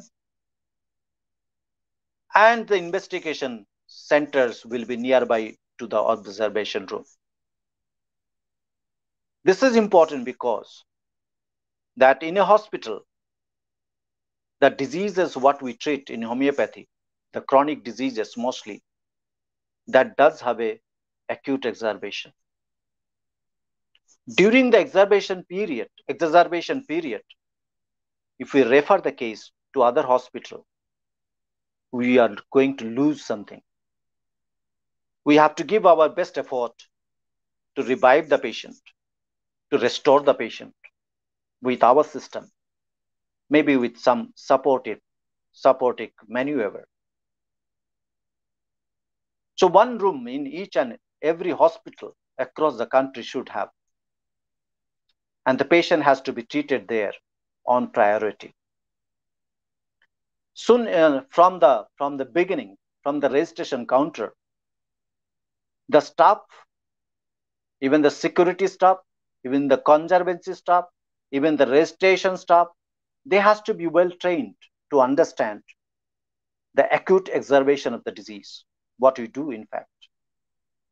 From there, the patient has to be picked up by a wheelchair or some supportive vehicles to the observation room. We have to give priority to the patient because patient do not know that in homeopathy that emergency cannot be treated. We understand that there are limitations in homeopathy to treat emergency cases. We may not treat a case of cerebrovascular accident. I'm not talking about the post-cerebrovascular accident. Right now it has happened. We may not treat a case of burn. We may not treat a case of road traffic accident. We may not treat a case of severe dehydration in pediatrics. But we can treat certain cases of epilepsy, which has to be prioritized. We can treat the status asthmaticus, which has to be prioritized. And for that reason, each and every hospital of the country should have observation room. What we are lacking today. The much importance has to be given there if we really want to improve our system. Because the chronic diseases does have a acute manifestation. We have to take care. A patient for last 3 years have been treated at a center in a hospital. Certainly, in acute exacerbation, if you refer the case, we are losing something. We are giving a bad message to the society that homeopathy cannot control an emergency. There can be restriction, but there are many diseases in emergency we can treat it. For that reason, we need an observation room. Next point to discuss is the skill management. In a hospital, we have a clinical staff, we have security staff, we have a conservancy staff, we have a nursing staff, we have a clerical staff, we have interns, we have postgraduate trainees, we do have a faculty members, both from medical faculty as well as teaching faculty. The skill development, there should be a continuous skill development endeavor. The skill development, by skill development, we can find out our error. We can find out our vulnerable places, and we can do a gap analysis. And we adopt a corrective action and preventive action. That is why we say that small act, big changes. A very small act can make a big changes for the development of the hospital. There should be a constant monitoring, a continuous quality improvement monitoring in the hospital. I believe that a hospital head, the organizational head, has to find out, has to make the vulnerable places with his leadership. The visionary, what Dr. S.K. Bhattacharya has seen last 15 years back, 20 years back, we are getting today. The result is coming today. The visionary, what Dr. Eswara Das has seen in our institution, the result is coming today. It's a long time fixed deposit like action. Today we'll invest the thought, the result will come after 5 years, 10 years, 15 years. The thought what our present director is seeing. The result will come after 5 years, 10 years, 15 years. The visionary is a very important one. And by visionary, we develop our visionary by doing the gap analysis. By doing the gap analysis, we adopt of corrective measure action and the preventive action. By visionary, we see the future. In one part, we have to have our vision and mission. In another hand, we have to make the endeavor for the skill development. Dr. Chattopadhyay was saying, every teacher has said, training to the internees, very important issue what we are facing today. Because of this 2 years gap, hybrid classes, I believe that the present postgraduate training, present internees, they need more attention, more and more attention. There has to be said that one has to focus on the disease diagnosis at first. The generalities is important for the treatment procedure. The tongue, thirst, sweat, desire, aversion. But the priority should be on disease diagnosis. It will, by doing a disease diagnosis, it improves the skill of the internists and PGTs, and also it gives the prescription, the right prescription behavior, gives an importance in the society. That is very important one. So by doing a skill development, by giving a training to the internists and PGT, because the internists and PGTs are the first person to interact with the patient. The whole of the development of an institution depends on how the internists, how the PGTs are behaving with the patient. What skill they have shown for the recovery of the disease in the particular patient. That is very important one. Controlling, standardizing the profession is only possible by giving the skill management training for appropriate behavior, for appropriate prescription, to give the right medicine to the right person at the right moment is a very important one in the discussion of the skill management. There are many points to discuss for the development of the hospital, but I believe that because of the time constraint, I might have to leave out here discussion today. And lastly, what I would like to say is that whoever working in their field, in the hospital, if they dedicate their time for the patient care, if they focus on continuous quality improvement for the healthcare system, if they work with the love and affection for the betterment of the institute as well as for the patient care, the institute will improve, the system will improve. With this few words, I take your permission to leave. Thank you so much for patient hearing. Handing over the microphone to Dr. Kalyani sir. Thank you so much. Thank you, Pralay. Many thanks for your valuable experience. It is already late.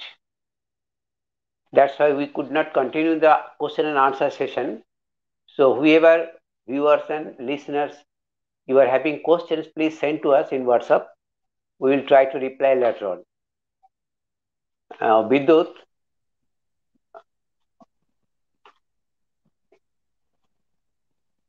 can you end the program now? It is already 10:30.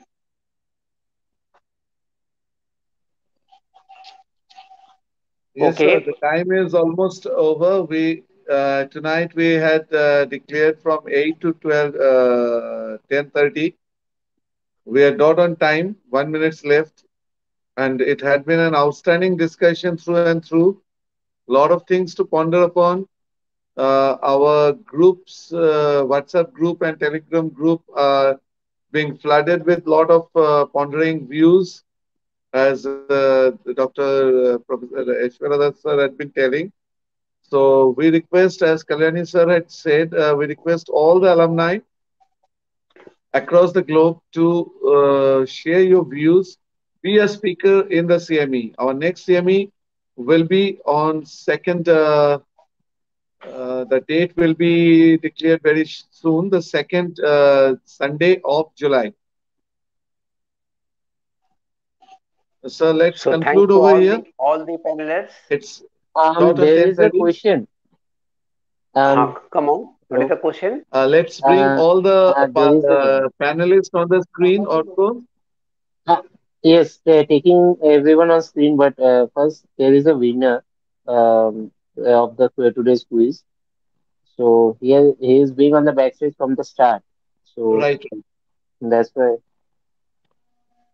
Please. Yeah. Please bring him in. Bring him on the screen. Orko has been conducting from the IT team quiz on the CMEs which had already been there in our YouTube archive. So on basis of that question, fastest finger first, there has been a winner today. Tonight is Shoaib. Orko, please bring Shoaib on screen. Uh, Just hold on a minute. Shoaib, if you Just can hold on a minute. Just hold show on your a minute. face Just a if minute. there is no network issue. Please hold on a minute. Some Just hold on a minute. It will take 1 or 2 minutes. Your Because question, he please. just messaged me. Wait, sir. Please wait. Once, because he just messaged me. Yes, he is here. Okay.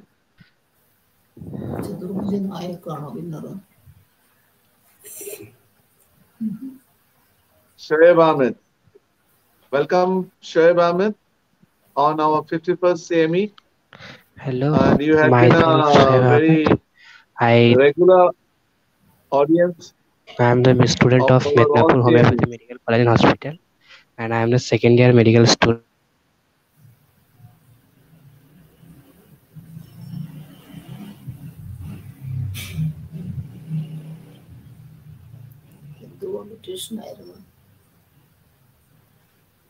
Too much of network issue, I guess. yeah.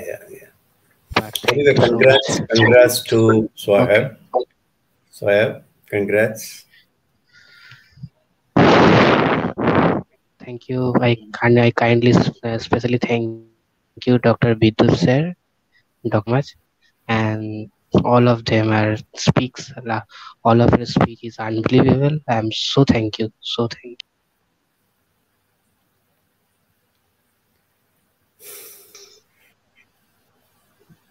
Anyway, good, Dr. Bidyut. All the best. You have done it very good.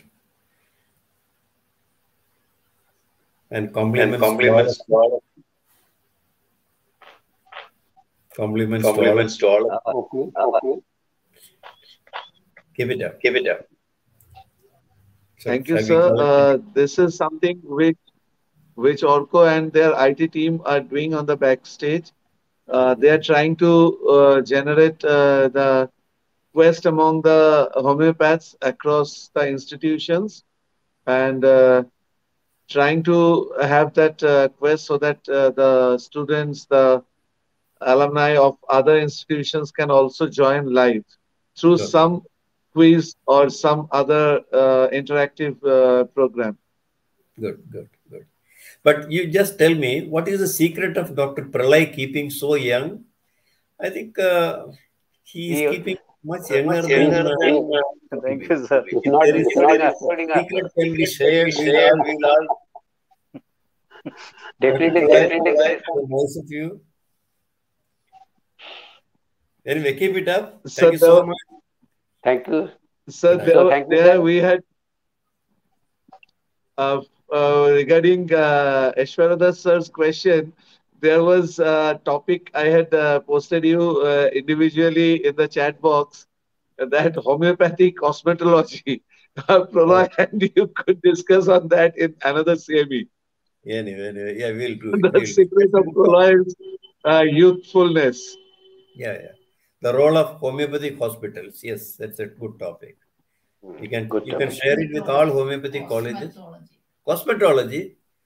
Yeah, cosmetology is also there. Yeah. Anyway, thank you so much. Thank Good you, night. guys. It's a good time to Good. say goodbye to everyone. Thank you, sir. Thank you, sir. Thank you, sir. Thank you. I'll take it. Thank you, sir. Thank Good you, night. sir. Very, Good night. very, very happy. Very We are happy. very We are grateful very for this.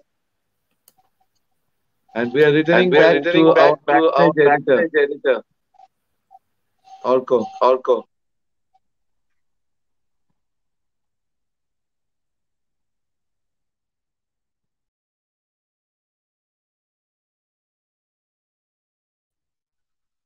Thank you all. Thanks for watching. I hope you have enjoyed today's CME. And sadly, due to the internet connection, the winner of today's quiz was unable to join. And you know, this internet connections are very much tremendously troublesome. But also, we are trying to do our best. And thanks to all those who are supporting us, supporting our IT team for doing our work. Yes, we are trying to do our best. We are failing in some cases, but we are trying our best to do. So we are thinking of some new perspective of having a feedback form about the IT team and other changes which can be done to means which you want to suggest to our IT team that it will be best for us to do about that. So also the quiz, let me just tell you a brief about the quiz. So basically you have to do just join the Telegram channel. Link is in the description and join the common discussion group. A question set will be given to you and a new group link means a common discussion group link will be sent to you on that channel, on the Telegram channel. Join over there, and on every CME days from 6 p.m. there will be a quiz in which the top two audience means top two winners get the chance to be on the backstage. Like Shoaib Ahmed, today's winner was Shoaib Ahmed and Dr. Kazi Fazle Haq. So like them you can also do it, and we are also trying to do the quiz on the alumni group on Telegram channel. You can be there to all the alumni sirs and ma'ams who are currently watching this video as in a video format or in a live format. Your group on the Telegram, just join your Telegram group, the alumni Telegram group. There will be a quiz too at the same time, and on that time you will be getting the quiz part, and you have to just fastest finger first, as said. You have to just be fast. It will start from 6 p.m. and will go on about three questions, and for that we have to check all the CMEs in our channel, like the summary, the topic, subtopic, and the speaker's name, and the number of CME, and also a minute details on description and the heading part. So this is the main thing. And with this, it's time to say good night. And for it's now time for post CME talks. Goodbye. See you in our next CME, which will be on 10th of July 2022. Until then, this is me, Orko Mukherjee, leaving.